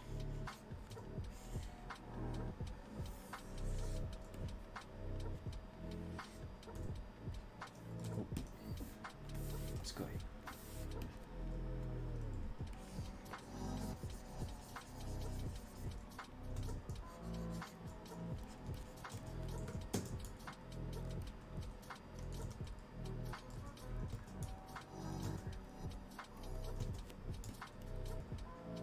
So I'm just looking for like interesting little shapes to make that aren't, you know, I don't want anything too, like, I don't want anything super bold. So like the ribs come down, they stop here, and you've got your obliques on the sides. So that means, you know, maybe you can add a crease in here that kind of defines where the end of the ribs go and where the obliques start. I could even, the obliques go up here and come down. You know, that snake bite, you ever hear that? Like any of you guys that are into going to the gym or anything like that, or get that like snake bite thing. Which kind of comes from there. But we don't want a snake bite. It's a bit too much. This guy's got a bit of a gut. Well, I'm thinking like strong man. I don't want him to be, like I said, I don't want him to be some big muscular. You know, think more like the Mountain from Game of Thrones, like that kind of musculature. More of a strongman body type than like a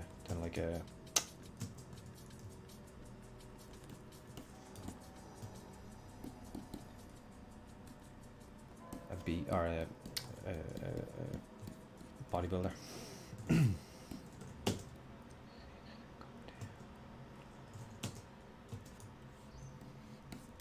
And you can see there, I'm just seeing, don't know if it's going to work, just putting a little edge here with the Damien standard, big Damien standard, you can see there.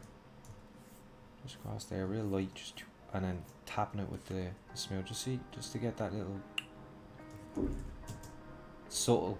And you might think, oh sure, you'd never see that unless it's looking from the side. I know, you won't see any of this because he's going to have a lot of clothes on. But say we're talking like, imagine this guy in like a super suit type situation, like the Incredibles, that kind of suit. All these little marks and stuff, it's how the light reacts to them. It's not just about being able to directly see them, it's how the light reacts to the shapes. So here, like we got like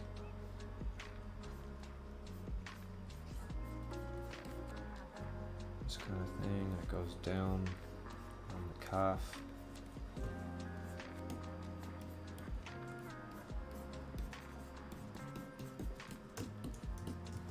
And like, this is where that anatomy knowledge is coming in, that like is purely just, that's not like something, again, like I don't have a reference for it, it's not off someone else's sculpt, it's not from some other animated thing that I've seen or whatever, it's just, I know that does that in the body, and this is how I can work that in and like make something kind of interesting there, you know. And you can still have like a crease there. That makes sense? So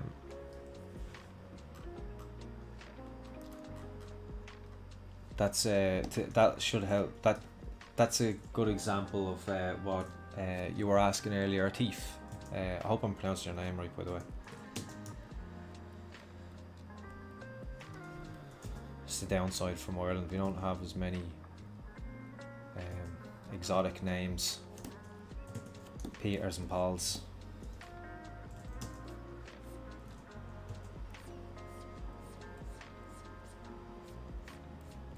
Not to say we do, but it's not as common. So sometimes I'm like, oh, I hope I'm pronouncing this name right.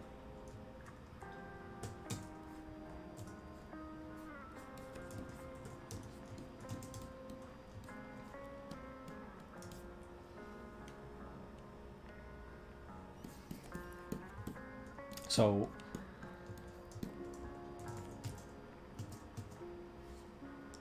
I'll often do this. At the moment, I'm kind of taking advantage of doing the body here because just so you guys, just because I'm here and you guys can kind of see how I'll go about that, just how I'll sculpt into the body, into a body like this, and the top process and so on.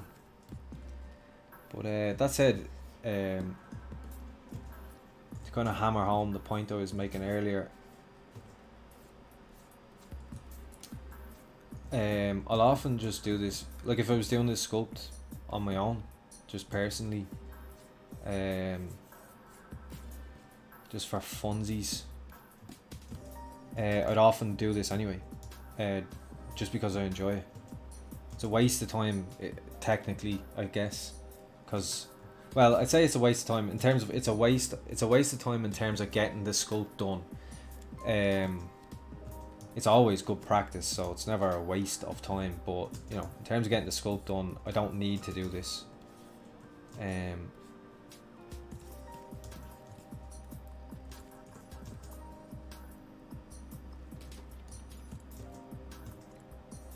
But I would do it anyway because it's fun. I would just do it because I enjoy it and it's fun. Because of enjoying the process, like I was saying to you earlier.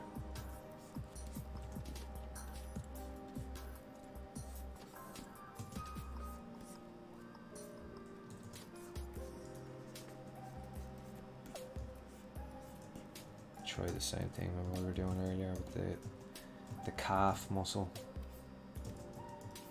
Do something like that up here with the, nothing too hectic, just something there.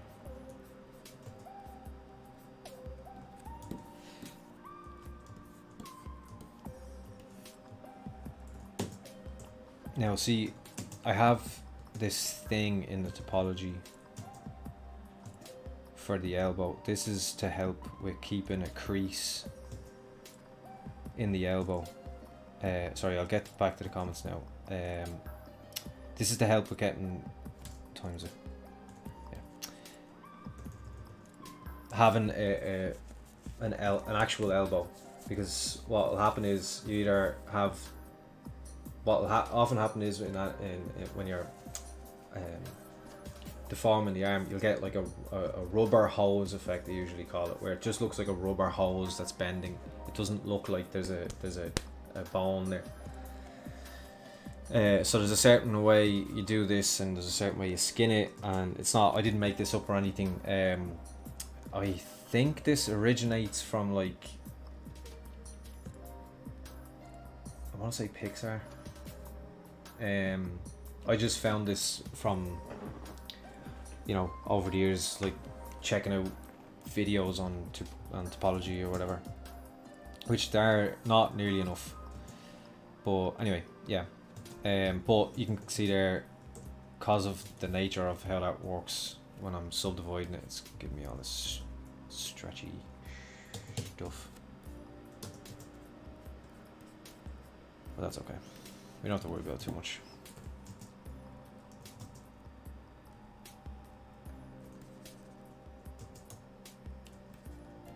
I'll just leave the elbow rather than trying to get, because I'll have to fight all that.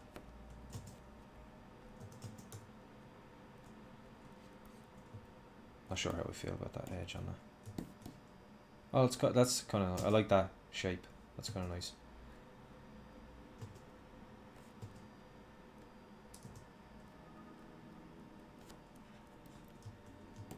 I do like sometimes to have like an edge. See there, like that, or even on like a kind of squared off bicep like that. Can be nice. And now I say a squared off bicep, I wouldn't leave it like that. That looks honky from the front. So again, going back in with my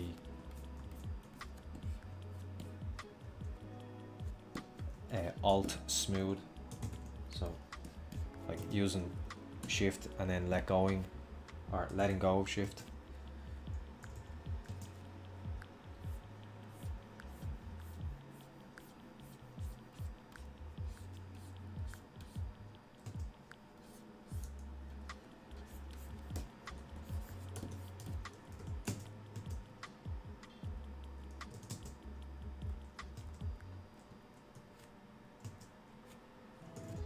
It's actually just bothering me more than anything.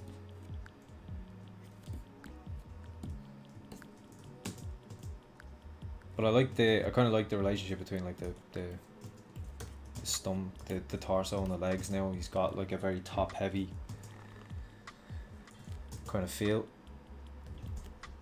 which is what I was looking for, so that's good. I'll tell you what I'm here.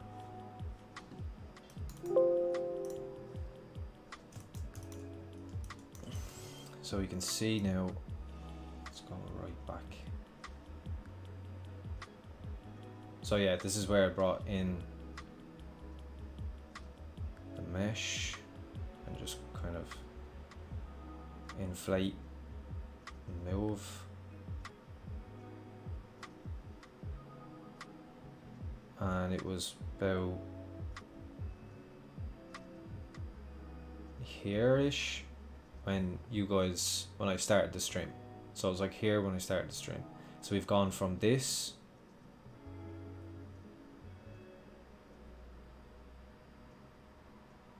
to this. So not bad.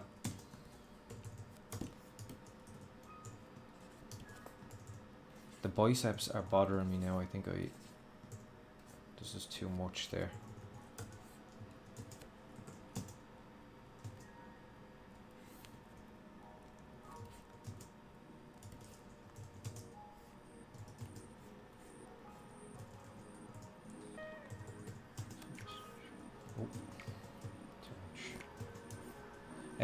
Sorry.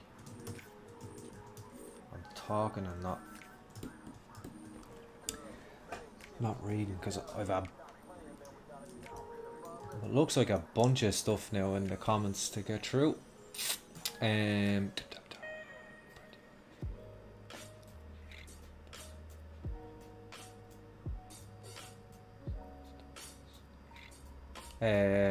Yeah, I do. Okay. I hope that's helped. We've covered a fair chunk of stuff there. I hope that's been useful to you guys.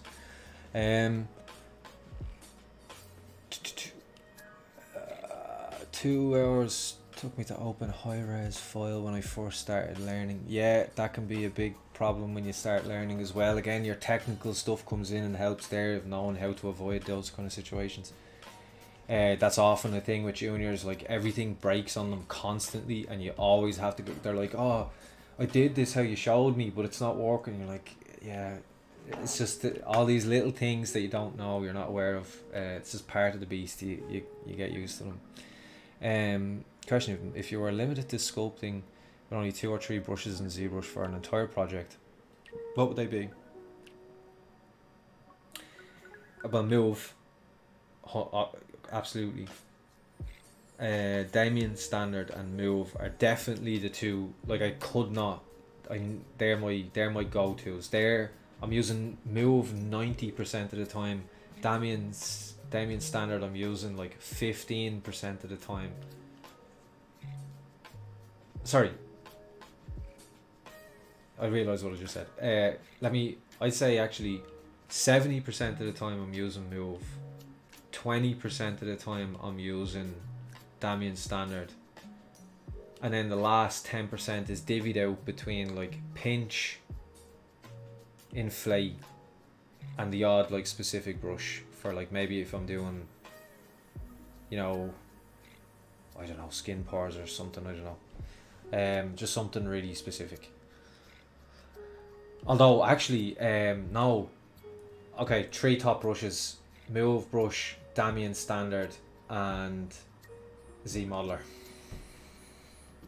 They're my 3 top brushes. Yulia, now I have to ask, when is your birthday, because my sign is also Taurus. A part of my brain just went, do I say my birthday on mine? But I guess, I mean, you're not Brad Pitt, Paul. No one's going to be stalking you in a bush. Yeah, so my birthday is the 20th of May. The Babu, maybe means a knot. What did I say that might mean that? A knot. I'm not sure. Hey Xstiggy. Gats 3D, how's it going? Glad to see you, Sculpting today. Thank you very much, brother.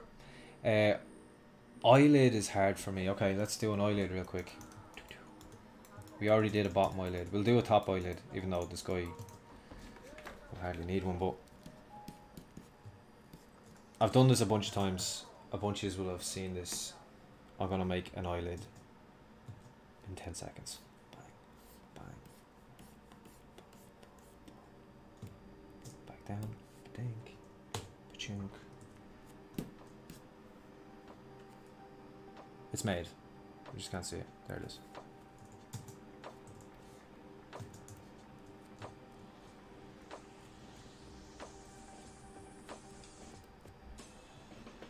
There's your eyelid. Just add thickness. This is why the Damien standard, or sorry, the Z modeler. That was actually so that was the topology brush that made it. But from here I can use a Z modeler to like, see the way when I smooth this. Let me take the creases off, uncrease. So it just squashes it to bits.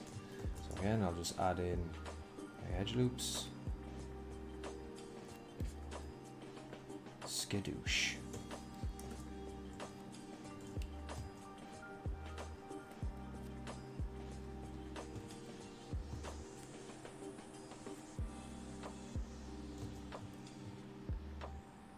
And I can even then go extrude all polygons. Oh, sorry, there we go. I'll flip that. Need to add a support loop in there. Oops.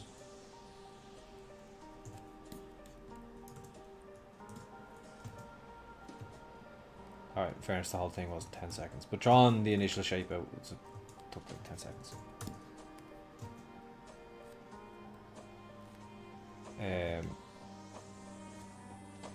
So you can start with that, and now when you say you struggle with it, this is obviously when we were talking about anatomy, right? So this was, I just took that as a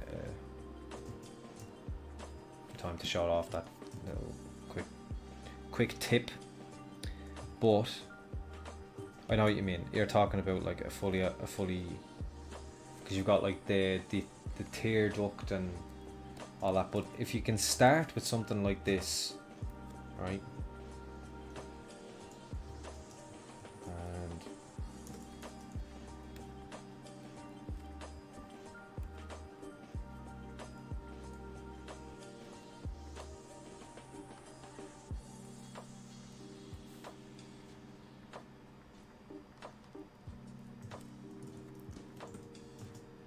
you know, even then you can kind of do this more. I've got more loops there.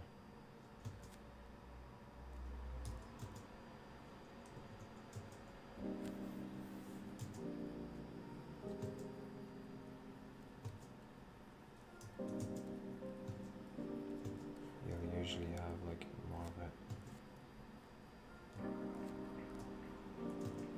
Couldn't be more of an awkward eye to show this, but you know what I mean. If you can get something like that in place first, that's kind of your base shape, that might help. It's worth a try, because it's not really, with this weird character, it's kind of tear duct goes right up into, it's got that deadpan expression.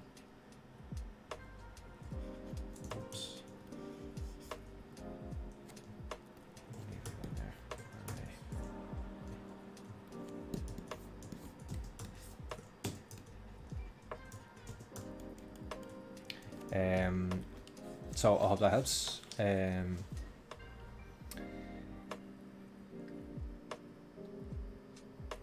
Parts of the eye is hellish hard. Yeah, like the eyes are really important. They're really, you know, windows to the soul, all that stuff. So it's really important to try get the eyes right. So, and the face in general, the eye sockets. It's one of those things I've said it a bunch of times. You're probably blue in the face, and you guys that have been here a bunch of times, watching these streams with me.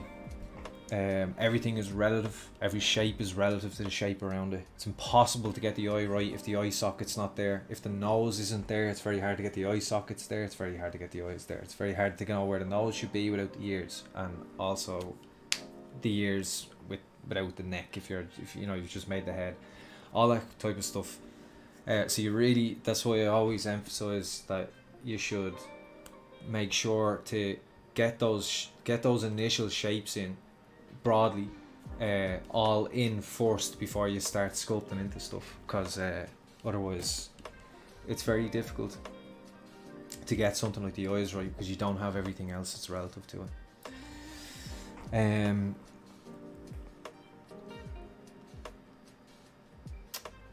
Hey Sarah, nice to see you back. It's always great to see you guys coming back for more. I have copied you, Paul. Sorry, I used one of your images as a reference taken from Pinterest. Oh yeah, no, that's perfectly fine. There's absolutely no need to apologize for, because you're referencing what I'm doing.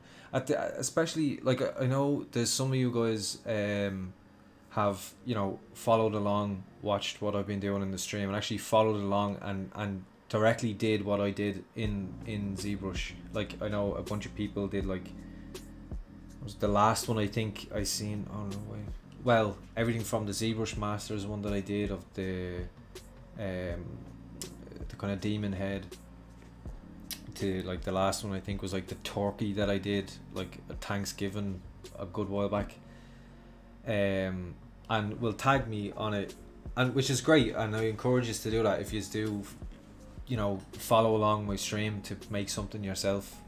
Do tag me in it when you're posting it on Instagram or whatever. It's always great to see, and that's fine. It'd be different if you went into my ArtStation, and to be honest, if you do it and you got a job, if you went into my ArtStation, copied all my images, put them in your own ArtStation, and then got a job, you're not going to be able to reproduce them in that studio anyway, and you're going to lose that job pretty quickly and tarnish your name. So really, anyone who's going to do that, leave them at it. They're not going to get very far. At the end of the day, what is the point? If they want some followers, good luck to them doing that too. Whatever. So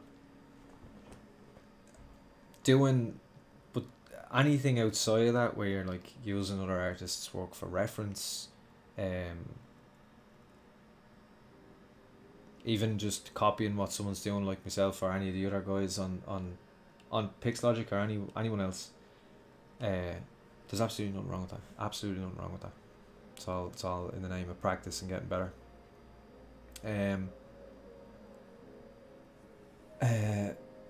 Hey Jeffrey, again another one, always back. Great to see you, Jeffrey. Kamal, the model looked like a character from a gorilla music video. Nice style. This model does. That I can't tell you how many times I've been told that about different models I've done. I love that. That is really cool. I love those characters. So I don't take it. It's just mad to me because it's never. I don't ever use those characters as reference. I'm not like a really big Gorillaz fan or anything. I don't know why. I guess it's just, I don't know, something about my approach makes it so. I don't know. Have you experienced that feeling when you're happy with your sculpt and then you export to Maya and suddenly everything looks weird? No, not necessarily. I maybe look at what when you're sculpting. Something I always do, I always turn the camera, see the focal here, you have the focal distance, right? and you can set that to 85. I think by default it's at 50, so you can see the difference there when I do that. Or if I go down to 18, you can see, like, this is like a fisheye lens type thing. It's the perspective of your so I always sculpt in 85.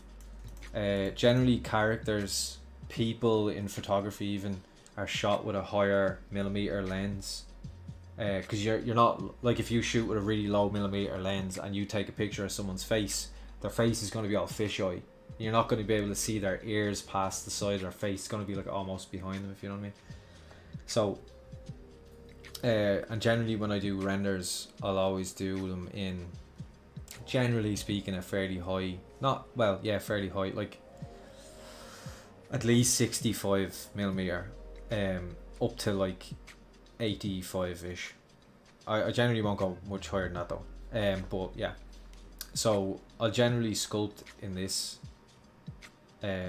millimeter, and then in that way in Maya I'll match the millimeter. Now it won't be exact, it doesn't mean that's because there's different things that come into it, like distance from the characters, distance from the camera, and all that type of stuff. But anyway, yeah, you'll see it sometimes if you're like, if I go down to 50,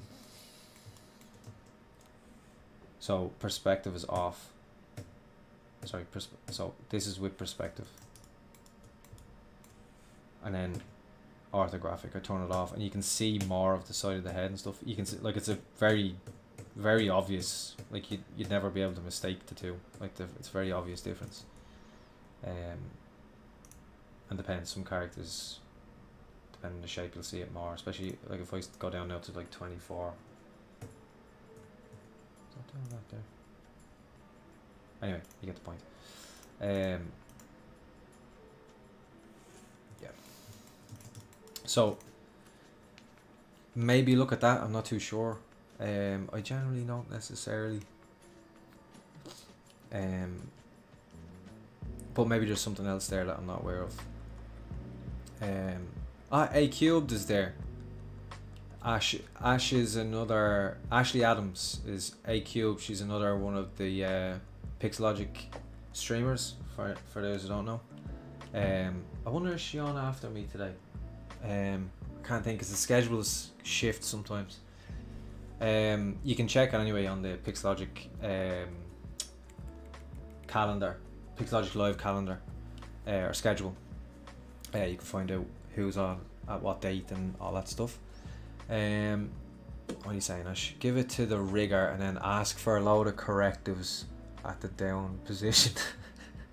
And have been posture. I will starve to death. The riggers will ensure it. Yeah. Well, yeah.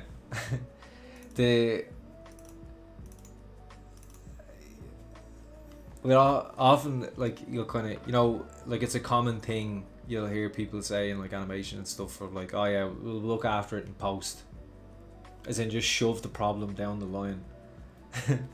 Which, yeah, that happens sometimes. You'll see that happening sometimes. It's like, we'll worry about, let the riggers worry about it, or they'll sort it out with. But like in my studio, even, like, I'll often, well, me and the rigger will often like share out what correctives make the most, like, we'll have a back and forth and figure out the correctives together, and it's a whole thing. So I don't really have I can't just go, nah, you'll do that.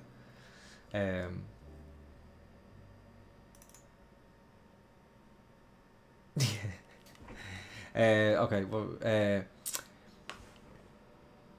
Karanis, so you could a lead is more of a teacher then. One of the things a lead does is teach, but it's not, I wouldn't say it's more of a teacher necessarily. It's just one of the things that you have to be, because you kind of have to be a bit of a manager, a bit of a teacher, and also an artist as well, like being able to do all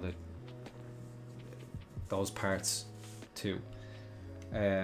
So because you're also kind of, I forgot to mention actually, you'll also often kind of you'll often like have to manage your team's tasks and stuff, and keep track of, like, you'll also have to give like time bids. Maybe not for every artist, but you know, you'll often be asked to give like time bids for other artists' work and stuff. So how long will so and so take to do this character or something? You know, I'll always be generous with them. I'll give them time. I won't. A very advanced teacher perhaps. Well, yeah. Again, yeah. So yeah, in yeah, that's one of the kind of hats, let's say. Oh, Mick is saying because of someone was talking about their star signs earlier. Yeah. Oh, good man, Mick. Where are you from, Mick? I wonder, are you Irish or something like it, Scottish or something? Because only I feel like it takes that kind of cynicism to. Because it's funny, you know, like I always hear in like American TV shows, or even like people who come over here from, well, multiple countries, but America seems to be one that you guys seem to talk about zodiac signs fairly regularly, which is fine. But it's like a trope. It's like a, you know what I mean? Because like nobody, I mean, maybe nowadays the younger you are, the more likely people, and even in Ireland will, but generally it's not something that would often come up in conversation here. Like if I was in a pub with me friends and one of my mates turned around and went, "What zodiac sign are you?" I'd be shocked. I'd be like, "What did you just ask me?" It would take me aback, let's say. Yeah. Sergio, Paul, it is difficult to make stylized characters, and some advice for someone starting out in stylized characters. Yeah, well, I mentioned a bunch of stuff earlier. I'd actually recommend probably going back, because I can't recover all that stuff again because I don't have time and I don't want to waste everyone else's. And it's after 10 now. But start simple is the basis of it. Start simple. Get some just YouTube tutorials to get you moving. Get your feet off the ground. You know, a nice simple bust, maybe something with very simple hair, no hair, whatever. Just and something you'll enjoy. Don't bite off more than you can chew, and that way you'll learn a little bit, and you'll have something to show for it, and then you can keep going from there. So that's what I would recommend. But I went a little bit more into that earlier in the stream, so by all means, if you want to go back and search that out. Ash is saying, yeah, I learned all I know about topo from my first job as a junior, from my lead at the time. Yeah, I learned actually from a bunch of people. I had my supervisor, he was great. He taught me a bunch. He was after coming from Disney, working on, like, I think the last thing he worked on was Frozen maybe, and then he came over to Ireland to work in Brown Bag where I was working, and I just happened to be sitting next to him, so I got to, like, you know, just suck all the knowledge off him as much as I could. And I have to say I was so lucky when I started in the industry, with the artists that I had around me. Well, I mean, I call it lucky, I don't know. I would definitely say lucky in Ireland, because obviously we don't have, like, the industry that, you know, if you're starting in LA or something, obviously there's a much bigger pool of artists there in many other countries. But I was very, very, very lucky. I had a multitude of artists around me that were just outstanding, and not only character artists. A good friend of mine, Giacomo, who came over from Italy to work in Brown Bag, was just, in terms of, like, teaching me the technical stuff, and yeah, it taught me not so much. So, like, the first 6 months of working in the industry, I grew more as an artist than I did ever. You know, and obviously then you learn enough that it starts to taper off. If you excelled at that pace, if I excelled at that pace ever since,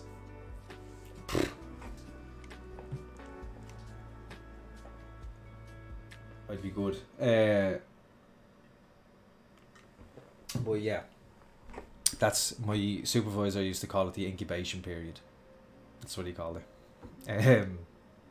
Which is basically just, you know, for anyone starting out in the industry or anyone who's going to start in the industry, people won't, and if they do, they shouldn't expect you to know everything or anything even close to everything. They will expect to have to help you, and that's perfectly fine and is totally acceptable. So don't try, you know, I know sometimes people can be hard to approach, and some people more than others, but you know, try to break that wall and suck as much information out of them as you possibly can, especially when you start, because you won't be able to do that when you're a senior. You know, you can totally talk and back and forth ideas and blah blah blah, but you know, as a junior, you're allowed to just go help, and they'll help, you know, and they'll show you everything, and keep going back and take notes, write things down. Don't go back with the same question 8 times in a week. It doesn't mean that, but do go back and ask them new questions. And you know, sometimes they'll show you how to do something and they'll underestimate how little you know because you're still only new, and they'll assume that you know 3 things. They'll fix it for you, walk away, and then it happens to you the next day and you still don't know how to fix it. So try to get them, how did you fix that? I don't understand how you did this bit, because that is a lot less annoying than coming back and asking them to fix it the following day. So you know, just kind of common sense, essentially. Sarah's saying, I love doing blend shapes and getting the right expression with the little details. Yeah, absolutely. Yeah, I love doing blend shapes. I hated blend shapes when I started because they're so complicated, and there's so many things that you have to take into consideration and how they blend together, and oh, it was so hard to get my head around. That was really so stressful when I started doing blend shapes. But that said, like, we were doing blend shapes in Maya, and I barely knew how to use Maya when I started doing blend shapes, so it was a real struggle, and I was afraid for my job, but I pulled it off in the end by just pure terror. Kept me at the table, at the desk, just trying to make sense of it. But yeah, now I really enjoy blend shapes. I like the problem solving element of blend shapes and all that good stuff, trying to find those little details, like a little I love something I started doing recently was just adding a little crease, having topology there that I can add a little, when I smile I can add a little dimple, which was actually from a rig that an animator had used and had that in it, and I was like, oh, I really love that, I'm gonna make sure now to implement that going forward in my own stuff, and I did. Not exactly how they did it though. I simplified it. You should look at Tom Stoltman for a ref of Strongman. Oh, nice one. Thank you. Fair play to you, Mick. I'll write that name down here. Notepad. We have to wrap this up soon. Where was I? Brandon Marshall says, and I've read ahead this, so I know what I'm about to say, but I'm going to say it anyway, Brandon. Or am I?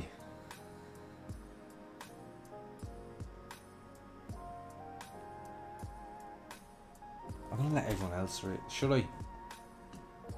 I feel like he wins if I don't read it.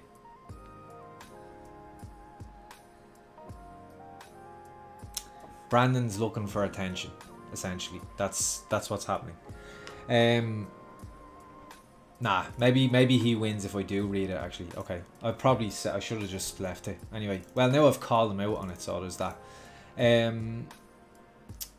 Anastasia, why are there no subtitles? Because is there ever subtitles on a stream? I don't know. Maybe there is on a stream. I don't know. Anyway, that would be way too complicated. Sure. Well, okay. Maybe you can't understand me. But I'd like to know if anyone has that problem. Does anyone struggle understanding me? I know some words might be difficult if you're not used to like how Irish people pronounce things, but I didn't think I had like a huge, like such a, there's definitely much thicker Irish accents than mine.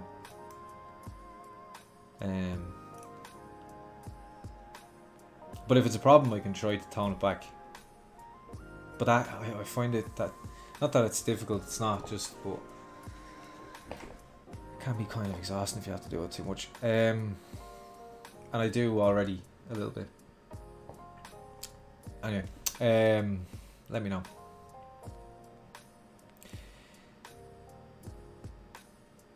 Give him long johns, yeah. The character Hairy Mandibles, another regular. This is the character here from Corey Smith Art. You can find him on Insta, and he does amazing characters. So this is I decided to do this concept because I just thought it was epic, and I like the balance of shapes, and I thought it'd be actually good practice to knock this guy out. So there you go. Although today we basically just worked into anatomy. You know what, that arm could do. Nah, we can't go back. Only snake hook him. Oh wait. Yeah. Yeah, Ash is saying only snake hook and masking. Yeah, that's basically, if you haven't ever watched any of A Cubed's streams, go watch them, because I think if you watch, and it's interesting because I often, my stream will follow, or sorry, Ash's stream will follow mine, and like we could not be, like in terms of, you know, you could never say ZBrush is only used for one thing. Like what I do is not just like, oh, this is how you use ZBrush, because then you go over to Ash's and she is doing something completely different. Like her workflow, the way, the kind of shapes that she's getting out of it and stuff, because of her workflow, all that stuff is so different, and she's incredible. So and she will basically just snake hook her way to this unreal creature or whatever on the fly. And that's what she does in the streams. She does all sorts of other things. She does stylized, she has some stylized characters as well there I've seen that are great. And but like on her streams, she just like concepts on the fly with a snake hook brush, and embraces the crunchies, I think you call it, Ash, right? Not even sure if you're there still, but anyway, yeah, so it's a good example of like, oh, you can see some, like it's a very different, like if you watch, say, Shane Olsen is another streamer, and like our style and stuff is kind of different, but like our approach is more or less the same. His workflow is different, but you know, if you watched me and then you watch Shane, you're not like, what? It's not gonna, you know what I mean? Where Ash is then a very different type, and then, I mean, yeah, there's a lot of different kind of sculptors in ZBrush, so it's yeah. So I'm like Move Brush and like Move Damien Standard and Z Modeler. I don't think I've ever seen Ash use a Z Modeler. I'm sure you probably have, but I never see you use a Z Modeler. But like you can tell, I'm all like, I want control and I want creases and I want blah blah blah, where Ash is like way more loose and sketchy in her work. I do use Z Modeler a lot, just bought that at the end there. Oh, Ash is on today, cool. I say cool. It's disappointing for everybody else, but it means, well, that or I'm either just interrupting somebody else.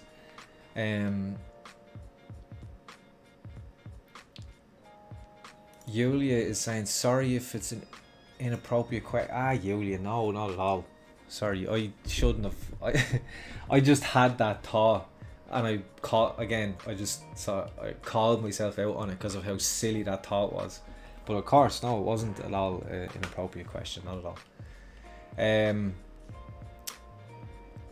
I feel like this is like a weekly or bi-weekly thing now. Someone has to ask, am I doing in mentorships yet? And Hairy Mandibles, you're probably someone who's asked them before, but not yet.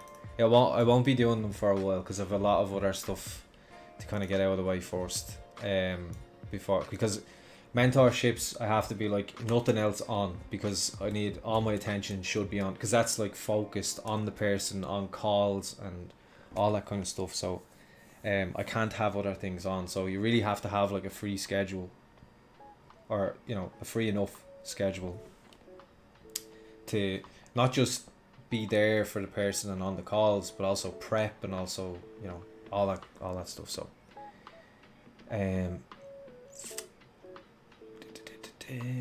Nightbot. Yeah, mix from Belfast. I knew it. Not actually, he's only up the road.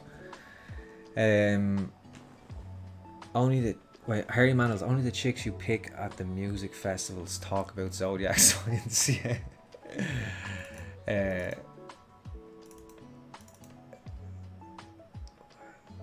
What's his name? Gary. What's his name? Gary. Is that an answer to somebody else's question? I don't get that.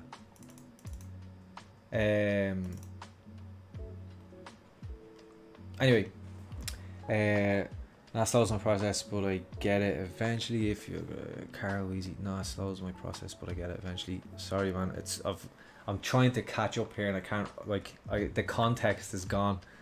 If you can understand a native English speaker, you should be able to understand you as well. Yeah, hopefully.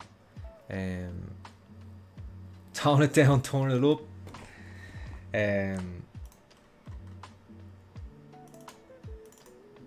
Yeah, like my accent can get a lot worse. Can get really like I can't. It's actually when I go to do a deeper version of my accent, my initial instinct is to curse, because Irish people curse a lot. Not all Irish people, but like people with a thicker accent tend to. But it gets like, people will get me to say things like diamond, as in a diamond earring, say diamond, or what else? Purple is a common one. Or third, the first, the second, and the third. So it depends. But I pull it back a little bit. I even don't use all this usual Irish sayings and all that stuff. Like, cause otherwise you just wouldn't understand half the stuff I'm saying. Just, where's most of these comments coming from? Couldn't tell you. Haven't a clue. Well, they're coming from. Well, I don't know where the most is, but there's YouTube. Actually, I just noticed. Oh, there is Facebook. Yeah, there's Facebook. So Facebook, YouTube, and Twitch. Most, I think it seems, is coming from Twitch. Well, Twitch and YouTube. So yeah. So I can't tell you, apparently. And hola, limonese sortiva, I think. And I can't speak Spanish, so, or that could be Portuguese, I don't even know. Moving on. Mick, I used to get the London one asking me to say, oh, her hair. That's weird, even in her hair in my accent. Her. I'm trying to think. Yeah, her is, so in a Belfast it'd be like her. Yeah, that's a good one. I'm gonna wreck every northern person that I meet from here on out. I'm gonna be asking them to do that. Anyone I meet from Belfast, I'll be like straight away. Yeah, love it. Well, I hope for the most part he's understood me. I tell you lads, something for nothing. It's roasting. Right, 22 minutes past. Now we are pushing it. pushing our luck. Alright guys, so I think we spent the last 20 minutes just chatting, but this is where we're at. I still have to work on the face, I still have to finish the ears, I still have to obviously start the clothing, but now we've got a cool mesh. I still have to do the hands, because I'm going to do the hands separately. I'm not going to use these. I kind of butchered them anyway when I was just like, why is that up there like that? It's a bit funky looking. Anyway, well, maybe I could use them as a bit, I don't know, we'll see. This is what we're looking for. So hope you enjoyed this stream. If you did, like, comment, subscribe, all that good stuff. See myself again in 2 weeks, and also all the other streamers like Ash that popped in for a bit. They do incredible work, and I hope to see you all next time. So until then guys, all the best.